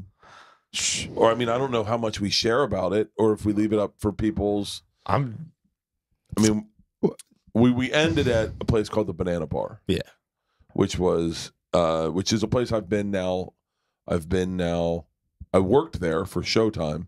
That's right. Yeah, That's I worked there. He was telling the story to one of the workers there last night, and I don't think she believed him. And I was like, no, this is a real story. Yeah, I worked there for. Wait, you worked at this banana bar? That banana bar. I spent like 2 full days shooting there, and yeah. So I was very familiar with the banana thing. I've been. This is my 4th time in the banana bar. 5th time. You're like a frequent flyer. So you should have one of those punch cards. Where he you recognized me when I first came in. The last time he came in, like, you recognized me yesterday. He goes, "You're back." Yeah, he did. But it's a great, fully interactive experience. I think probably one of the best. So what's funny is Mans and I scouted one that we thought would be good for you guys, but it was so creepy. No one spoke, and we just watched a dude fuck a girl on stage, and we were like, "That I cool. thought we were gonna do a live sex show, but so that was not a. It wasn't. It wasn't very interactive, and it was very mixed. It was like half girls, half boys, and so it was really kind of like bizarrely. But it's also intimate. It like supposed to be sexy? As opposed to like fun, like it's supposed to be sexy. I don't know what it is. Yeah, like no one in the crowd is like hooting and hollering, right? It's like no one's talking except for Mans. I think would be Mans like put it in this, put it in this way, put it in that way, go counterclockwise. Yeah, and so Mans wanted the hoop and hollering, and so by the time I've never seen someone had more joy in his eyes than last night with you two guys. He was the hype man of all hype man. You know, Mans was. He was unbelievable. The best in business. He really is. That was something, dude. You took a beating, bro. I said to him, I mean, come on. He's taken a lot of bullets from me over the years with just like dumb content things, and it's like he'll do it, you know. And I was like, I've never been happier that one went to you, man, because I think I would have been in tears, dude. I'll say this: the slaps, like she boxed his ears, bro. This morning, so Nick, it's like 2 p.m. Obviously, it was when we started this, and Nick came to wake me up because I was still asleep. I was still zonked, and Nick comes to wake me up, and I put my pants on, got all dressed, and I was like, did I bring a belt? Like, I don't even have a belt here. Oh, and Nick goes, did she keep it? Nick goes, you got beat with it last night. And I was like, fuck, that's right. And I did end up finding it. But I took my belt off and gave her my belt for you. That was your belt? Yeah, then? she didn't.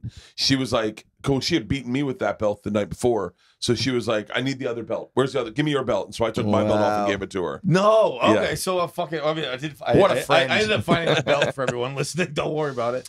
I'm actually really happy because overhead, like, waka. Can I be honest with you guys? Yeah. I liked it. It was pretty nice. Like, I wasn't fucking. You didn't have to twist my arm to do number 3. I was like, all right, like that again. She goes, how many should I give? And it's not.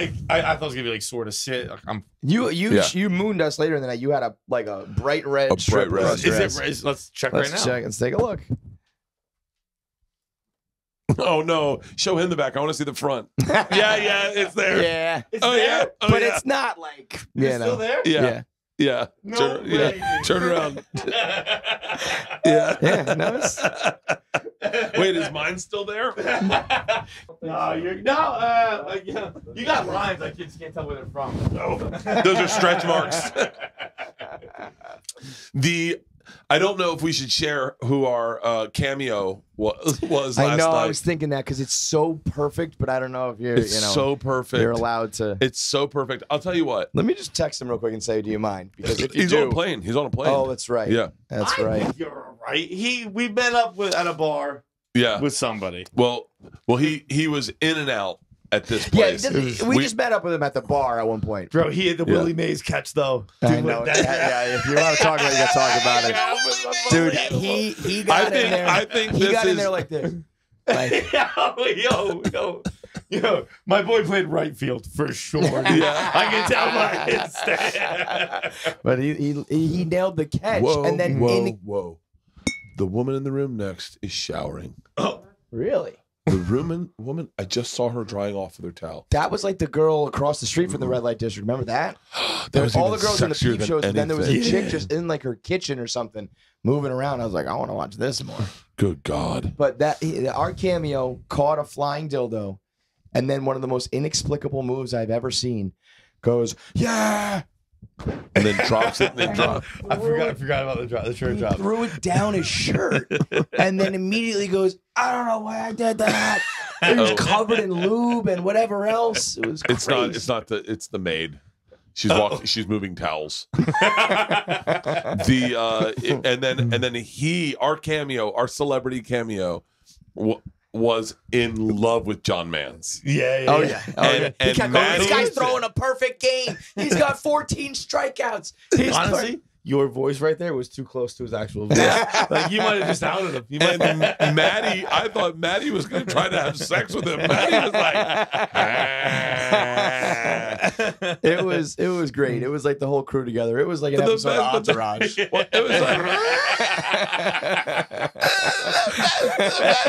the best is when Mark saw him. He goes, "What the fuck's he doing here?" Because he just appeared like a fucking just apparition. appeared. He just was like, He texted ran me in the night before. He's like, "You're in Amsterdam?" I'm in Amsterdam. And you were like, "Yo, what's the name? Hit me up." I was like, "Hey, hit me up." He goes, "Should we tell him to meet up with us?" And we're like, "Yeah." And we're leaving the banana bar, and he just rolls in like, "What's You're up?" right. And everyone's like, "Yeah." Solo 2 more dolo. hours it is. Yeah.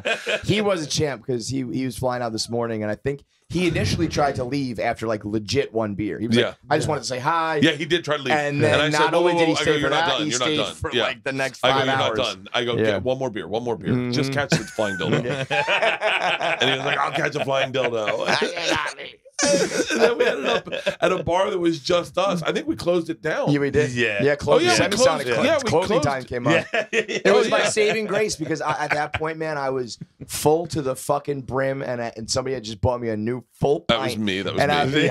And I was like, I'm You just- tried to do the Irish goodbye. You're like, "All right, I'm out." I'm like, "No, No, you're not." You're like, you're finishing that beer, and then all of a sudden the lights came on. It was closing time, and I was like, thank God. God, what a fucking those. You know, moments. it was a great moment last night. The music was wild, like just a very eclectic mix. But back to back, they played Bob Marley for a minute. Yeah. They played One Love and what are the other ones? And it was just a very like everything chilled out for a moment late because it was almost the end of the night, and it was like, oh, I could do this to like 5 if it stays this way. It went from like techno to that, and I was like, we could be here forever if it keeps it like this. My 2 favorite moments were when both of you were like you were on the table and she was slapping you. I was holding you, and I was going, yes, yes. Yeah. And then when you got on the table, I was doing the same thing. Like, it's just getting better. That like what 6-minute span, not even, was what this trip was about. Yeah, You know? that's 6 It minutes. was it's a 55-hour trip boiled down to that. It went in that moment. Like if you're looking at like peak moments of your day, that moment all built to that, and then our celebrity cameo walked in that moment, moment, and we're like, shut the fuck up. It really was scripted. It was unbelievable, dude. It was crazy. That was what it was about. And I don't know what Morocco would have been like. I know nothing about Morocco. Yeah. I'm sure it would have been awesome. It wasn't. I don't know if it's going to be that. You know? I don't know if there's. It would probably would have been a more. I don't know. Do you like ride fucking animals in a safari or something? I don't know what you do in Morocco and Africa, or is it just a tropical trip where you're hanging out? I don't know. But there's not the craziness of like, oh my God. I don't know if I'll ever do this again. I would like to, but I think it's really tough. The hardest part is I don't feel like I have to talk around you guys. Yeah, you got to pick the right people. You're not really hosting us. Yeah, you know what I mean? But we have a lot of the same interests. So if we want to talk about just even podcasting or fucking anything, Business, there's a lot of there's a lot of things where we can just definitely where some people I don't know how I'd do like there's. And you don't want it to look corporate. You want it just to be fun. For real. For fun. Yeah, it's just one of those things. You try to do it again, and I think you should, like I said, just make it an annual thing with us. But like, I'm sure you can. but you do just have to pick the right people and the right place. Otherwise, it does kind of become like, oh, it was like when you tried to do the the Amsterdam thing and it didn't quite. I was saying, you know, the Barstool sale is being completed in the next few weeks, and I'll finally have a little bit of my own money to throw around. And I was trying to think of if we could do something like this for someone else, who would you take? If we could pay it forward. And I'm trying to think of who we have 2 great people already on our team who I think I would want to do it with first because they deserve it. But if you were going to take, if I was take outsiders, 2 comics. Two comics, and have it be like sort of the way you're doing it for us with like just 2 people, like our favorite comics, or 2 people that we're trying to like, you know, we're a little younger and you're you know, taking us under your wing sort of thing, like that. Yeah, kind of. I mean, I don't know, like I've done this a lot with like Mark Norman. I've done a lot of things with Mark Norman and Shane Gillis, and those guys are so fun to be. Like so just Shane would be my moments. first I was going to say Shane Gillis. There's a moment. There's a moment that Shane, if you want to take me on a trip, I'll go. Like, that would be my favorite one. Like, if I said, Shane, I'm taking you somewhere, he'd be like, shut the fuck up. No, you're not. But if forget about money and all that shit. If you're just talking about putting together like a dream team sort of thing of like who you want to take, 2 people you want. I mean, Shane's got to be way at the top of the list. Shane and Mark are a good. I've done a lot with them. There was a moment we had in a limo coming back from the Wilco concert where we were singing songs we don't know the words to, but we know what they sound like. You're saying like, and we were the just melody going, you're humming along.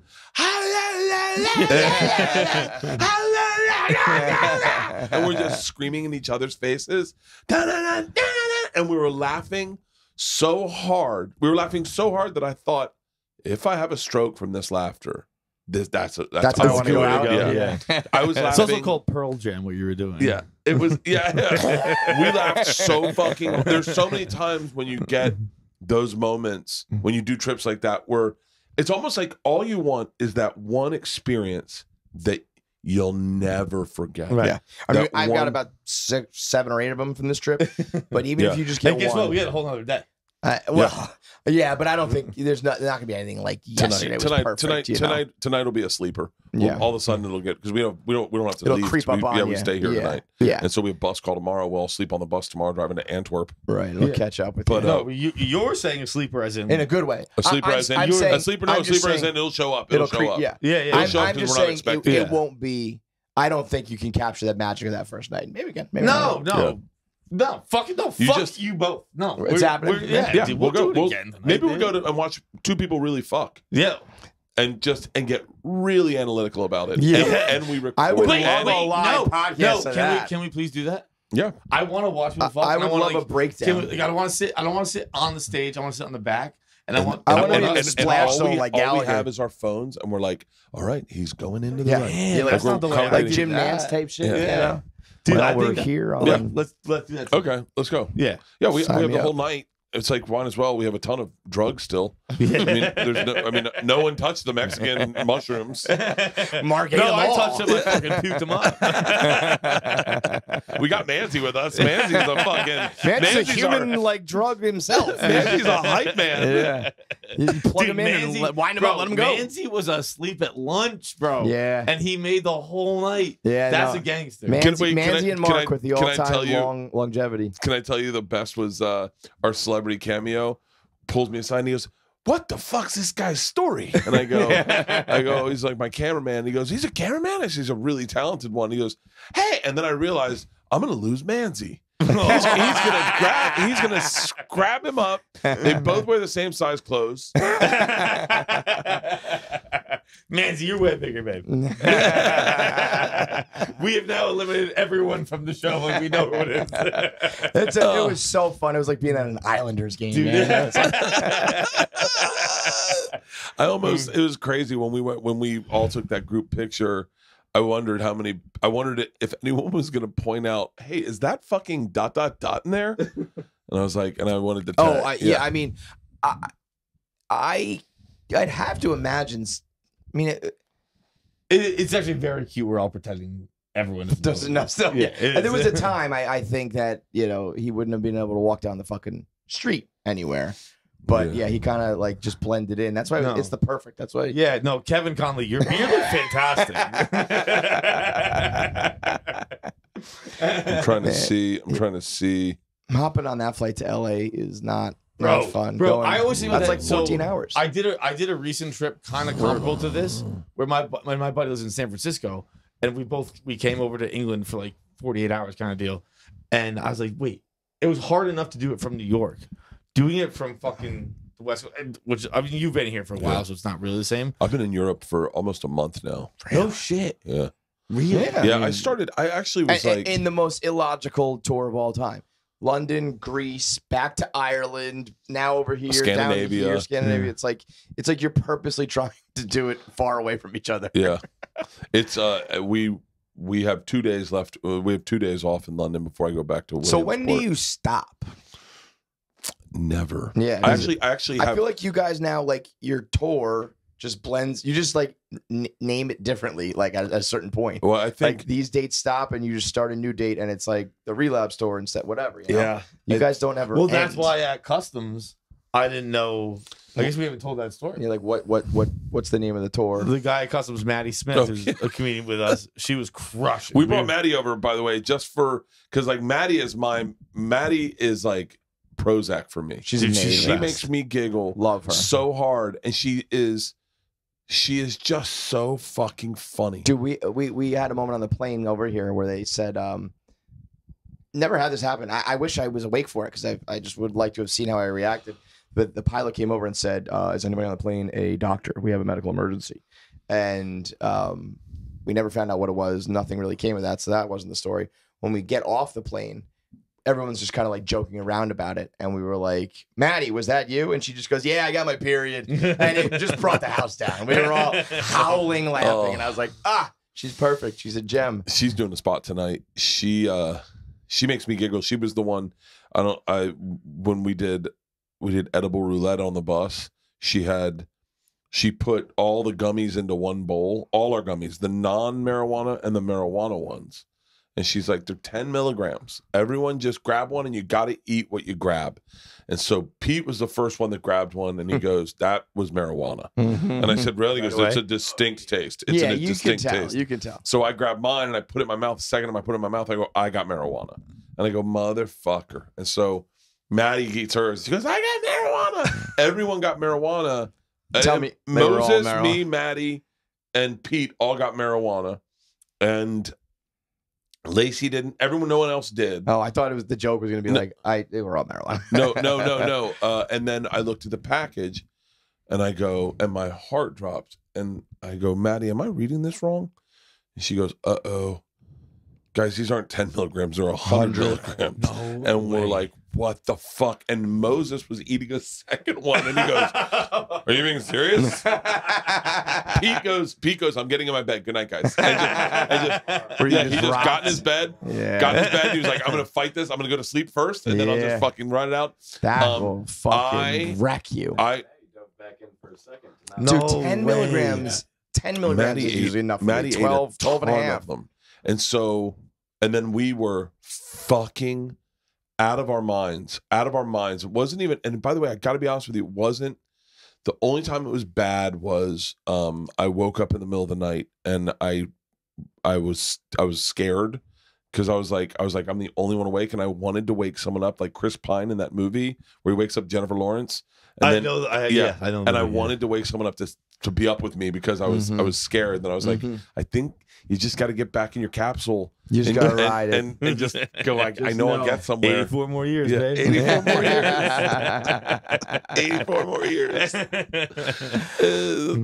So Maddie's here. So Maddie will do a spot tonight. We'll have a fucking blast tonight. I can't wait. I think I should probably. Live sex. I'm totally honestly, just because I want to watch someone who's live sex. I guess he's a pro too. I want to see someone fuck who isn't a professional. On camera. Well, just because I have no idea how I'd fuck. I think they're still like professionals. Well, no, of course he is. No, that's what I'm saying. It doesn't really fulfill my fantasy. I want to watch. We're talking about Manzi, by the way, right? Yeah. Manzi, how much for us? How much? Give me a price point for us to all go into a red light booth with you and us watch you fuck a chick. How much, Manzi? Give me a price point. No, Come that's on. not. Don't be Everybody's got a number. It's not a numby. We'll all throw $100 a man.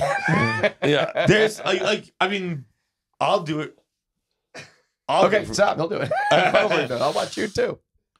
Just tell her, keep the curtain open. Manzi, no. 10 grand. If it's more than 10 grand, you better have a fucking good thick game. Not gonna happen. This is like Manzi's- sober regular Manzi talking. Give it a little bit. Manzi will have his first drink in probably an hour. You know, it was great. And that's when we get the gee willikers, guys. Talking with our celebrity cameo Connolly, you were explaining to him how Manzi does vodka and Ambien, which honestly should be like the name of like an album or something, like put on a t-shirt, vodka and Ambien. And Connolly was like, or celebrity cameo was like, what? Like, how long have you been doing that? And he goes, 20 years. Manzi goes, I gotta get a little nibble. Yeah, a little nibble at night. He got Mark Norman addicted to Ambien in like a week, right? In a Really? week. In a week, Mans is like, Mark's like, man, I'm not sleeping. And Mans is like, I got a cure for you. Take a little nibble, Mark. And we were on a train. This is where he got him addicted, on a train. And Mark and Mans had a vodka soda each. They had a double vodka soda, and they bit into an Ambien, and they were passed the fuck out on the train. And then they woke up, and Mark's eyes, it was like he had found Christ. He went, man, do you have more of those? And Mans is like, I'm running out, Mark, but we can get them. And so then throughout the entire trip, Mark ate Ambien with Mans, and they would sleep like dreams, and they were like a couple. That's, I mean, don't people do that? You take it and you try to like fight it that last bit before you go to sleep? Oh, Mans, that's that Tiger Woods shit. Yeah, Mans, even he'll be asleep and he'll wake up to take an Ambien to go to sleep. Like he'll pass out like at a bar and be like, I gotta take an Ambien and go to sleep. I do that. No, like I'll do like at home. Like if I fall asleep on the couch, and I'll be like, all right, I gotta smoke to fall asleep. Yeah, like just moving from the couch to bed.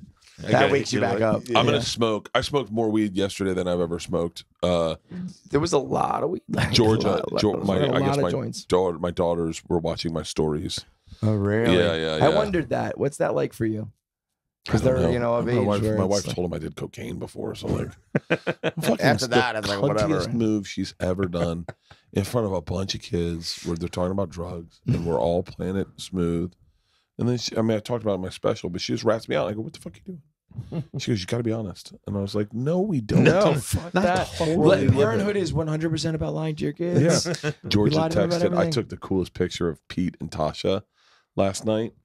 And I posted it. I just posted it on Instagram, and Georgia goes, is this happening? And I was like, oh, it's a great fucking picture. Look at this. Look at that picture. Oh, wow. No, I'm sorry. It's Pete and Maddie. Yeah. That's a great fucking picture. It's a great picture. There's been a lot of awesome pictures because the backdrop here is fucking incredible. That castle that we took a picture in front of, whatever that was, fucking amazing. I texted. It's been fucking unbelievable. All you need is a couple good memories, and I think we got them. And I think we'll get some tonight. I don't know. No, we don't have them yet. Yeah, we haven't even made the good ones yet. We do. But don't get that mindset. We need new ones tonight. I don't know if there will ever even be a way to repay you, but we'll find a way. No, you don't have to repay me. It was awesome. This is everything you want, especially in this tour. I think also, and I'll speak for Pete and Mans. Pete's been waiting for you guys to come. He's been so excited. Yes, he's been like. Well, I initially was like, he sounded pretty serious on that podcast. I think he's going to take us. And then just knowing how busy you guys are and how much travel, I was like, I don't know if this is really going to happen. Yeah. And then after it was a few months, I'm like thinking like, people say things on podcasts all the time. It's not going to happen. But those guys are always like, no, we're going to do it. Like it's happening. It's happening. So nervous about giving the secret out. I can't believe that bitch Maddie knew for a couple weeks. Yeah. Oh yeah, Maddie's known for a while. Toronto. Yeah. I can understand these guys. We were in Toronto, and we pulled the trigger. We're like, yeah, let's get the tickets. And so we bought the tickets, and Maddie was like, wait, I want to go, and I was like, and I adore that kid, and so I was like, you can come. Yeah. And then Leanne's like, wait. I was going to say, Leanne's been getting the bills for all this shit. Leanne's like, why are you bringing a girl? And I said, it's Maddie. And don't worry. Goes, oh, okay, yeah. And she was like, girls can be fellas too. Yeah, but Leanne was like, and I go, Lacey's here. Tasha will be here. Yeah. Like, thank God I have a cool fucking wife because I'm running around Amsterdam with fucking the coolest chicks. I would not be that cool if it was my wife. I said it like it was not only that, but we were at the hotel bar before we went back out. And you FaceTimed Leanne and you were talking business actually. And I was like, this woman's such a gangster. Like she's cool about it all. And actually in the middle of it is like, I don't care what you're doing with fucking strippers in Amsterdam. We got to talk about the trailer, you know what I mean? Like, let's get back to business. She's running the tickets and doing she is an absolute gem. There's really is. One woman on the planet Earth that you could be with and do this. And you found her. I don't know if I believe in soulmates and shit. Yeah. I just realized the one. I should have taken her. Hell, you think Leanne go, nah, I don't want to go with you. Get the fuck out of here. I want to go with my friends. Shit. Do what now? Go to Hell no. I told her to fly over to London. I was like, fly over to London. We'll have a couple nights in London. And she goes, no. It's a waste of money. Just tell, yeah. And so I think this was a blast. I'd be curious to see if we ever do this again. Because it'll be hard to beat this. It'll be hard to because everything was organic. Organic. That's what everything was organic. It's not that you can't find a better group of guys. I'd say you can't. But like you can do that. You could go to different cities. But it was like, and you know what is so wild? I love thinking about these kind of things. Like I believe this all started. We were talking about Chappelle and how Chappelle just picked up and fucked off and went to Africa. And then you talked about like, what if we just traveled to Paris? And if that conversation didn't take that route, none of this happens. And also, it's crazy. While we're saying all this, you got 12 months. Yeah, you're on the clock. We're calling you. Oh. Good luck. Yeah. I get my 1 day off. Yeah. And I'm like, wow, I'm going to fucking Antwerp. What it's going to be is I am going to put it out there right now. We'll bring you somewhere, but you won't be able to come. So we'll come to you. Wait, that's what you should do. Just surprise me somewhere. Surprise me somewhere. Yes. Surprise me somewhere. Show up in the Mediterranean. That's the fucking move. Yes. Just surprise me. Pete's gonna keep us. Just surprise me. We're gonna surprise you. Let us know your off day. Okay, so hang on. So this is the way my brain operates, right? So I love surprises. But for my birthday, every year, I think someone's throwing me a surprise party. Everything. And so every birthday I have is the best because I'm always waiting for the surprise. And it's never happened? And I've never had a surprise party. I've never had a surprise party. But I think things. I remember one year I was like, oh, they're flying Weecho out, my buddy. I go, they're flying all my high school friends out. I mean, I overdream it. So I know I have crazy touring coming up in April. Crazy touring coming up in May. Crazy touring. Like fucking like Singapore, Hong Kong. No shit. Yeah. I mean, we're doing we haven't announced it yet. But we're doing Australia. We're doing and by the way, I think we're stopping in Bali for a few days. Like my only thing I'm gonna like more trying to think of where we could when we show up at airports and I'm just looking for you guys. Yeah. Are they here, Pete? Put Nick calendar. 12 months, we surprise Bert at some point. I love it. I just want to like pop my head up like we're here. We're here, bitch. You're just gonna hear fellas. I did that. At the Polar Plunge at. Did you? Mans, do you have your computer with you? Because who's got the smallest dick in the room? We went to Plunges. a Polar Plunge in London, and Mans was at the end of the dock, and the place where you dressed was like behind a wall, but there was a clear shot from the dock all the way into the dressing room, like a clear shot, maybe no joke, 180 feet from the dressing room, inside the dressing room to out to the end of the dock. And Mans is filming on the end of the dock, and I come out my towel and I go, Mans, I go, fellas. Mans is giggling. I have the smallest dick in the room. I showed him my dick, and you can just hear Mans going.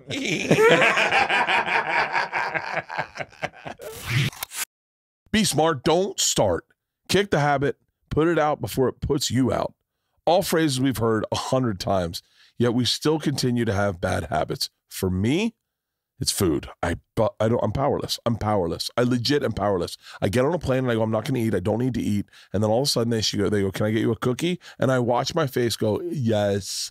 And I'm like, what the hell am I doing? Our sponsor, Fume, is on a mission to accelerate humanity's breakup from the bad habits that consume far too many of us. Fume is a natural diffusive device that uses plant and behavioral science to help you trade out your negative habit for a positive one. Instead of pods filled with potentially harmful chemicals like a vape, Fume uses cores infused with plants like peppermint and cinnamon for a delicious natural flower.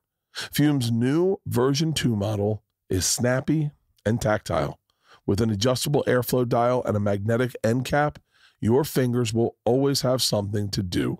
I didn't expect much. I really didn't. But when I got it, dude, the minty sensation is really powerful. And it kind of hits the back of the throat hard. I loved it. The easiest way to stop a bad habit is to switch to a positive one. And Fume is designed to perfectly do just that.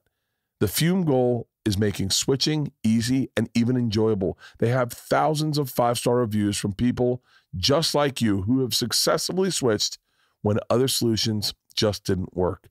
Head to tryfume.com and use code BERT to save 10% off when you get the Journey Pack today. The Journey Pack comes with 3 unique flavors and the new version 2 Fume to help kickstart your positive habits. That's tryfum.com and use code BERT to save an additional 10% off your order today. We were doing it in the fucking. I was doing it everywhere. Oh fuck yeah, dude! When I went to get pancakes, I went by the Anne Frank house. Oh yeah, did not expect it to look like that. I don't know what it looks like. I mean, it's just like first of all, I turned it into like a museum. It's just like. I'm trying to think of a joke. Bro, that's it. I mean, that's it. I don't know what I thought. Yeah, no, I initially thought. So before you say anything, my thought is it's too nice. I was gonna say. Well, they've redone it. Yeah, like this looks like on West Tennessee Street in Tallahassee. Yeah, check your privilege. Check your privilege, Anne Frank. Like, dude, I lived there in college, dude. Bro, that would go for like $4,000 in New York City. Come on, like, it's not so bad. The inside's what really makes it. Yeah, I suppose. Yeah. Once you get into the fucking, you got to check the attic out. Yeah, the attic's the fucking cellar. On the way we stopped by this guy. This guy has a comic book store. Unassuming. He's got 2 million comics in there, and he says he sells shit for like $100,000 a pop, like first editions and shit. It's wild. It's kind of cool. You want to go buy a first edition Batgirl or Supergirl or some shit? He's got it. I don't know anything about comics. Yeah. I know that. Do you collect? Do you like memorabilia or anything? No, I hate that. I don't really. Do you have anything? Do you have like a hobby? Do you have like? I go through stints. Like I collected hatchets or tomahawks, knives. Tomahawks, knives. Like the ghost hats. My business manager was like, Leanne got mad about my hats. My business manager was like, "Hey, they're $20 a hat." I was gonna say that's not like if he's collecting something, that's let it okay. be that. Yeah. I don't. I was buying hatchets and tomahawks at a pretty quick clip. And cigars? I have cigars.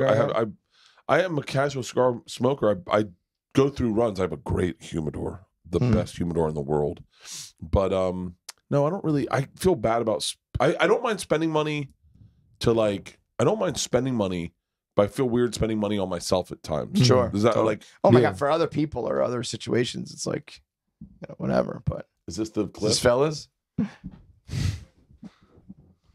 Fellas, I am the smallest today. I love it. I fucking love it, Bert. Unbelievable, man.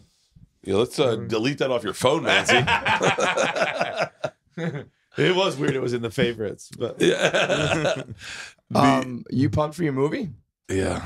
Are you nervous for your movie? No. No, I mean, it's going to be a smash, right? Well, I don't know if it's going to be a smash. You never can tell. You know it's going to be a smash. I don't know if it's going to be a smash. I think people like you it. guys know it's going to be a smash. I think it's good. No, it's good. Honestly, I'm not even. Yeah. Not the finalist. I even from what little I've seen, movie's gonna be great. That movie could suck. It's gonna be a smash. I hope people enjoy it. I hope people enjoy it. I'm really disconnected. It's funny, you do stuff, even like my last special. My last special is without a doubt the best special I've ever done. I think the best work I've ever done in it. And I filmed coming out, or the one that though I just recorded the one coming out. Right. I recorded 4 shows, and 3 of the shows were the best shows I'd ever done in all of this material. That's gotta feel so good when you know you nail the special filming. It does, but still, you just kind of like you go. It's weird. You get a disconnect where you're like, oh, I hope it's fucking good. Oh yeah, like you just I could totally you feel like that, and I don't know the right way to compartmentalize those feelings. So I go, and then when it is good, like Secret Time, I was like, we got it, and then I saw the edit, and I was like, okay, I got to fix it a little bit, and then we did it, and then they sit on it for a little bit, and then when you come out, you're like, I hope you like it. Forget, and then Secret Time was probably I guess my best special that I've done out of all the specials, because it just was like old material, so I had so much material so thick with it. Another thing I got way better with Hey Big Boy. This one is like, I think my best special. I think it's I think I still do the thing people like, but I think I've grown. Doing new show. You ever think about trying to do like something new, different next, or are you just happy doing like what you do? Are you ever like, I want to be the first to like change comedy in this way, or or you just like, I do movies and comedy, and I make my money in my podcast, and I'm happy? Or do you want to like be like Bertcreischer was the guy who invented blah blah blah, or change the road of? I did some of that. I did do some of that. It's funny, because I would get caught up in the idea of like with the drive-in movie theater tours. I created that drive-in movie theater. Do it. Yeah. And then with Fully Loaded, I did Fully Loaded, which is really kind of the first traveling festival produced by a comic. And and so the problem I run into now is not a lot of people are saying no to me, meaning my inner circle, because I've gotten so lucky on so many things. Like the perfect example is a teaser, leaking the teaser on Rogan, and then everyone was like, oh, all right, so what's next? And then I go, I'll shoot the announce for the movie, and then even shooting the announce, I was like, is this gonna work? And then we accidentally ran over my fucking foot, and I was like, okay, we got something, and then it goes viral, and then you got a movie company saying, so just so we're all on the same page, and this is why I think everyone's so happy with that we're working with, is so like, we haven't spent any money yet. They haven't spent any money to announce the movie. They haven't spent any money, all the stuff that normally you would put money behind. You know what you should do is say, I'll do all this promotion. You just have to give me the money. Well, I think that's the goal. My goal so we just bought a house. We're building an entire production studio out of. We put podcast studios in 1, 2, 3. We have 4 podcast studios in there.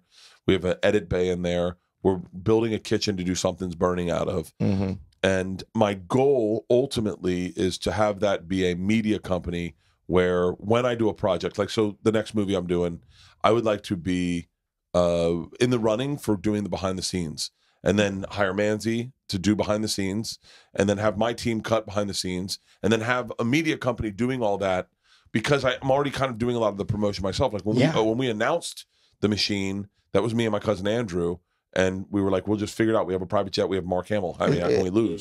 And so that shit works so much better than whatever Sony, like, their ad spend is. Yeah. Those things will always be more organic. I got to be honest with the people at Sony. It's like working with them is like crazy, because you forget, these guys earned their job there. Like no one's gifted a job in these companies. And you're talking to like really smart people, even with like Legendary and Sony are like, I'd just do movies for them. I do movies with them.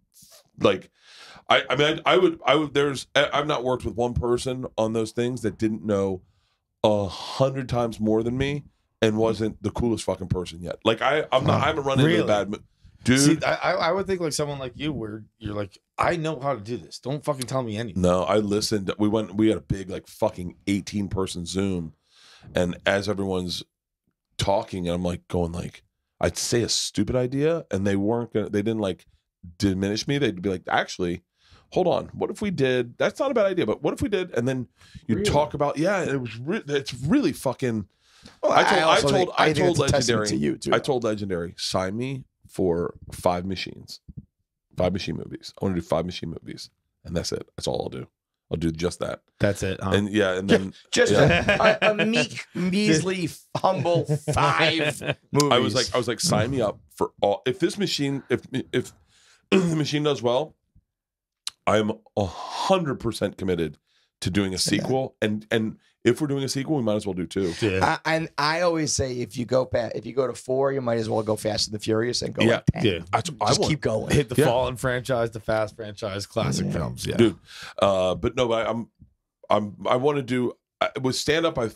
This arena tour that I'm doing is probably the biggest thing I've ever undertaken, because it's a lot more than just touring. It's you have to tour the stage, you have to tour the bus, another bus for the crew. You have 12 people crew. You have sound lighting, audio visual. I mean, cost, it's just. I mean, I'm sure you're making money hand over fist, but the cost must be. Well, crazy. I mean, you don't break even. You do make money, but you do, in order to put on a good arena show, you got to invest money. So yeah, and so this is the biggest thing. I think after Fully Loaded, I'm doing the cruise, which I never thought I'd do. I'm doing the cruise, and I'm doing Red Rocks again, and I think I'm just going to do movies. I would like my. This is also the thing. I believe in luck. I believe when you say it out loud, people hear it and they make it happen.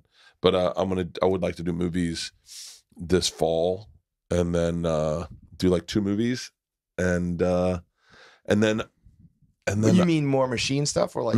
I've signed up for. And you mean you acting or producing? Acting or and producing, yeah. Really? Acting and producing, yeah. I love producing. The part you you could saw, do a great, the part like, you saw in rom-com that type thing shit. I showed you, where the guy goes, "Ooh," and that's I gave him that. I went Smart. over. I went. Hey, I think it'd be funny if you did this. I think we're coming into a generation of like people like yourself, but also people who are fans of you and people who grew up on our type of comedy are now going to be like the executives and the CEOs and the producers and the directors who find those things fun. You know, like the old guard is out and or on their way out still. And the new things of like, why don't you listen to the comic? Or, you know, it's not just a podcast or that, you know what I mean? Like, we were talking about this. Important people. We were talking about this yesterday at Pancakes.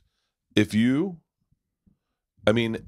look at the comics that I say this with Bertcast exclusively, because Something's Burning is a little different. With Something's Burning, it's more of a high profile show that I want. You want bigger names on it, and it's different. Bertcast, I can sit one-on-one with a comic that hasn't popped yet and do a fucking interview, just hang out and bullshit and talk, and I think it does so much good for comedy. I'm not saying like I'm some philanthropist, but I will say that the people that I've had on Bertcast that before they did anything, before they were doing anything, have now become the biggest podcasters in the fucking world. Yeah. And I'm not saying I discovered them. I definitely didn't discover them. No, but but I do think there is something to be said to giving people an opportunity to learn and to fuck around. I love that. And on a fucking smaller scale. Having our Barstool crew of fans who are rabid for us, and then being like, no, this guy's really funny, dude. And then they're like, you're right. Like all of our fans reacting, being like, that was so funny. I went and watched their special and it was great, or whatever it is. It's like when you're the first person to, have you heard this song yet? Or you know news before somebody else. Yeah. Like getting to put people on to others is awesome. I mean, I don't mean to look, I'm not going to blow my spot up right now, but I will pat myself on my back for one thing. I had Miss Pat on my podcast probably 12 years ago. Yeah. No way. I had Miss Pat on when she lived in Annapolis and just was doing like just local clubs and like doing a little touring. She came in and I called and did my podcast. She walked in, her adult son took off his shoes and got in my hotel bed and went to sleep. And I was in a hotel room in Indianapolis. And then she provided the most amazing 3-hour interview I've ever done in my life. Yeah. It opened up with, I said, I'm told I should ask about your nipple. And she goes, now that guy shut off on a drug deal. What other stupid question are you going to ask? And I immediately called Ari. I go, you need to get Miss Pat on your fucking podcast. And he's like, who is she? I said, you need to get Miss Pat on your podcast. Ari did a podcast. He released his before mine, but I turn him. Oh, and then son of a bitch. And then, and by the way, all the gold stories she told, like we got a couple of the same stories. I was like, motherfucker. Do you know that happened to us? That's worse than drugging you, stealing that podcast. No, he did it with her and then released it that day, and then mine was the week after. But still, it's like if I tell you to do it and then you put it out first. The day we decided we don't fucking wait anymore is we had Soulja Boy. Oh my we God. had Soulja Boy on the podcast. This is 5-6 years ago. We had Soulja Boy on the show, and then he went and he did the Breakfast Club after us. And it's like the viral clip that people see where it's like, Drake! Do you remember that? Drake! You can see like there's a gif of him, like he's watching, he's like, Drake! Soulja Boy is he's actually a very funny rapper, but he actually is very, he was like the first to use the internet and YouTube. And so he's actually pretty like forward thinking, and somebody gave Drake credit instead of him, and he was Drake, and he said it at our show like that first, and we were like, all right, the show comes out tomorrow, that's a great clip, we'll have that. And he went somewhere else and did it live. Went to the Breakfast Club. The Breakfast Club, and they did it, and they got all the credit. And it's like it's still widely used, like gif, and it just would have been like in like, our studio. Never again do we hold the clip. It's crazy how fast you got. Well, what's crazy is that like I put out, but Miss Pat is someone who we put on the podcast, and our numbers were huge on someone no one knew, right? Like someone no one knew. I remember Ari's came out and he was like, dude, that's fucking great. And then it came out. What's the matter? Oh, it comes out. Mine comes out, and then both of us are like, she needs to be on Rogan immediately. Mm-hmm. And that's the thing I think with Bertcast is like I can have dudes like I won't say anyone's names, but like guys who maybe don't do a ton of podcasts or don't come to LA or put out specials on YouTube and maybe aren't getting on Rogan or you guys or on fucking Pardon My Take. Like they're not getting on them, but I have time and I'll put them on. I know, but you're also Bertcast is still. Oh, it's still a big podcast, but it's very big. You have two bears, but it's very big. I measure it with like I'll have you guys on. You guys will do great numbers. I'll have Tim on. I'll have DeStefano on. I'll have all the guys that do great numbers. Right. But people got to remember, I had DeStefano on way back in the day. I had Tim Dillon on like right when he was trying to figure out should he move to LA. Right. Like, and so those guys weren't getting huge numbers at the beginning. But then as they blow up, everyone goes back and checks out the catalog, and those numbers all skyrocket. And you're like, yeah, they're fucking. I bangers. love that, man. There's kind of been a little comedy revolution, golden era, whatever, with this, whether it was COVID, podcasting, whatever it was. And I want to know like who's the next crop. Well, that's of the people thing. And why that's are they going to pop? And because there was COVID, but then there was also Patreon. There was things that happened that Stavi. I remember falling in love with Stavi. Yeah. I remember falling in love with Stavi. Independent of everything, I heard the name. I met Stavi a long time ago. And I just thought he just made me giggle, right? He just made me giggle. The look, the voice, everything about him. The wit. I follow him on Instagram. Everything he posts, I'm giggling at, right? I randomly see Cumtown somewhere, and I start giggling at the name Cumtown, and I hear them break down a movie, and I think I signed up for their Patreon, but I hear them break down a movie, and the way they did it was so. The way me and my friends talk, that I went, I fucking love these guys. That's the name of the game, man. But like those guys, like I mean, there is something to be said for the fact that the chefs know who the good cooks are. Yeah, you know, like, or the cooks know who the good chefs, or whatever the thing is. But like, if you're like, there's like Maddie fucking Smith, like Maddie fucking Smith, like Mark Smalls. We see them coming up, but it's like which one of those is going to be the monster? You never which know is who's going to be the monster. breakout. I could very quickly tell you that I knew Tim Dillon had so many takes on so many different things. He knew so much about so much, and the way politics went was so perfect for him. Trump was so perfect for him. The way the world just unfolded was amazing for him. Bobby Kelly's a good tastemaker. Like he can tell you guys are gonna pop. And Bobby does what I do is he puts on a lot of like young dudes for and, sure, like, and kind of gives back. Yeah, Bobby's really fucking great about that. You need that, and there's some people who don't do that kind of shit. If I can, good on you guys for doing. If I can, here's my goal. If I can have this house down the street where I go in, and I really want to. I have a theory. I think we've all come up with it together, the idea is boil the bones and eat the hoofs. So like I want to get every ounce of money out of everything of content we get, and so I want to make sure we fucking milk it. So like I'm trying to figure out, because like the way you guys do it, when you guys go in, it's like I remember I went in one time, I think I did Pardon My Take, the Golf Podcast, then you guys, then Ask the Internet, and then I was like, God damn it, that's like fucking 10 million people right there. Yeah, Like no, that's a fucking. And you know what? I love watching you guys do it too, and a lot of the comedy world is adopting it, but the really strong ones like your camp does it, because you guys were live and came to the internet, and we're internet coming live, you know. So we have been filming with our phones or with camera every fucking thing we've done since 2010, and watching like Nancy walking in front of us with the cameras at all time, with the phone at all, because you never know when the moment's going to be, you know? And you have to be, it's kind of annoying. I'm sure it sucks for, to be filming everything all the time, but watching you guys embrace the internet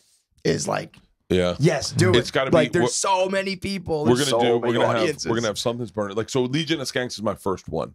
So that's the Secret Time, I guess I could say. Secret Time. Legion of Skanks is my first project. So like I'm gonna see how that works. So I'm flying them out. Okay. I'm flying them out. We're all doing a Something's Burning. We are then all doing a podcast. I'm doing a podcast with Dave Smith. I think Lewis is doing a podcast with Leanne, and then Big J is going to do one with Stanhope's coming out the next day. Big J will stay and do one with Stanhope, and then I want them each to do my. I do a thing called Open Tabs, where I leave all the tabs open on my phone throughout the weekend, and then I just go through and close them and tell people what I learned. And I want to do an Open Tabs with them. But I don't know the right way to do it. I don't know if it's an Ask the Internet type thing where it's just a one clip, but Big J is the best to watch cops with. Oh, I can imagine. Watch cops with? Dude, I mean, what we basically did, like we watched. We did a live Skanks where we said about 10 total words.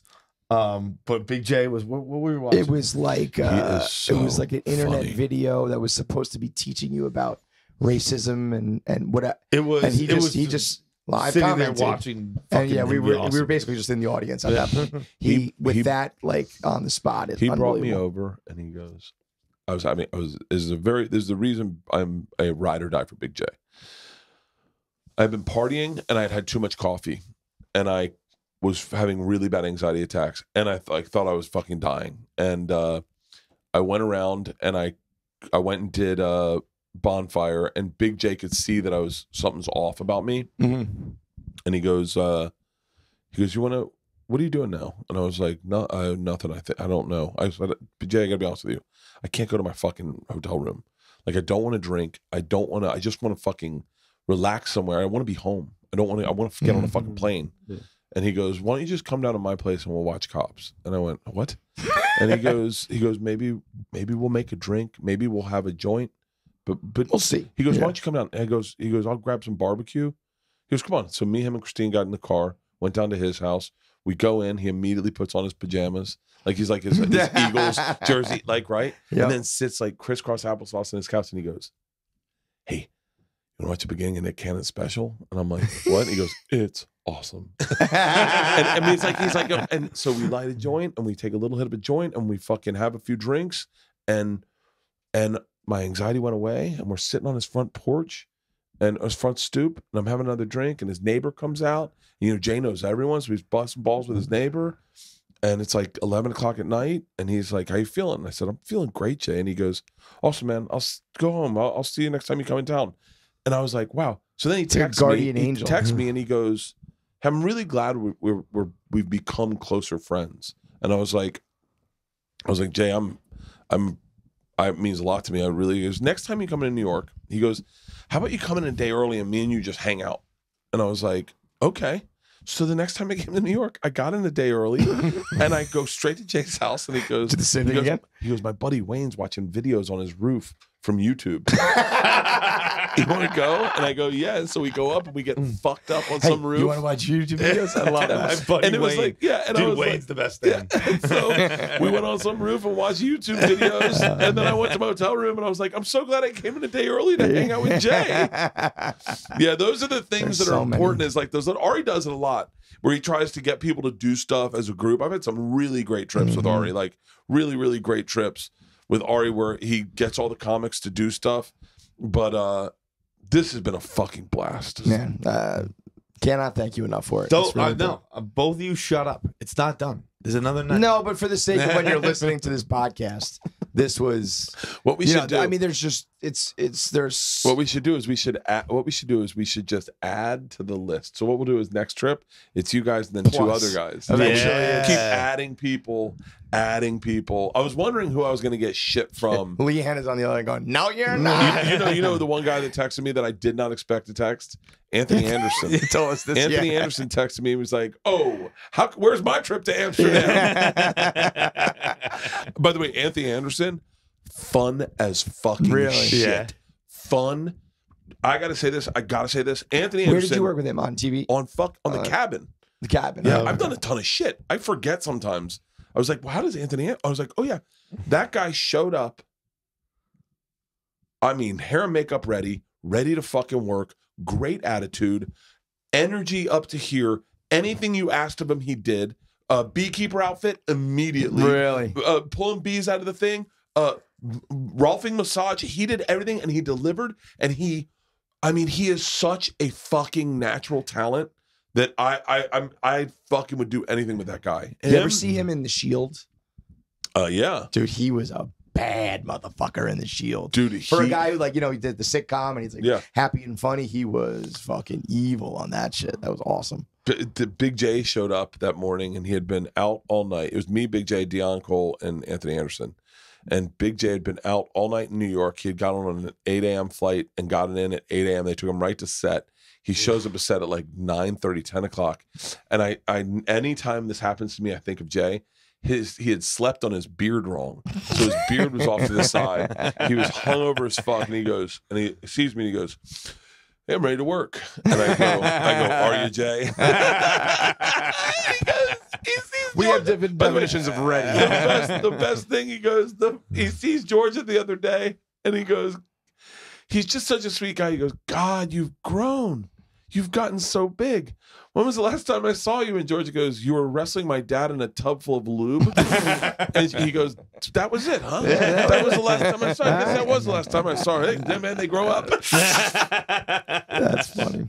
Dude, well, I think the biggest, I don't even know the word for it, but for a guy who's had so many experiences and memories and success and all that shit, to even know that this part of this trip like breaks your top moments of like, you know what I mean? To be like, yo, I was laughing with you and I was laughing with you. The fact that we had a moment with Bert Kreischer in Amsterdam that is like, for the machine level, it's an honor to even be a part of it.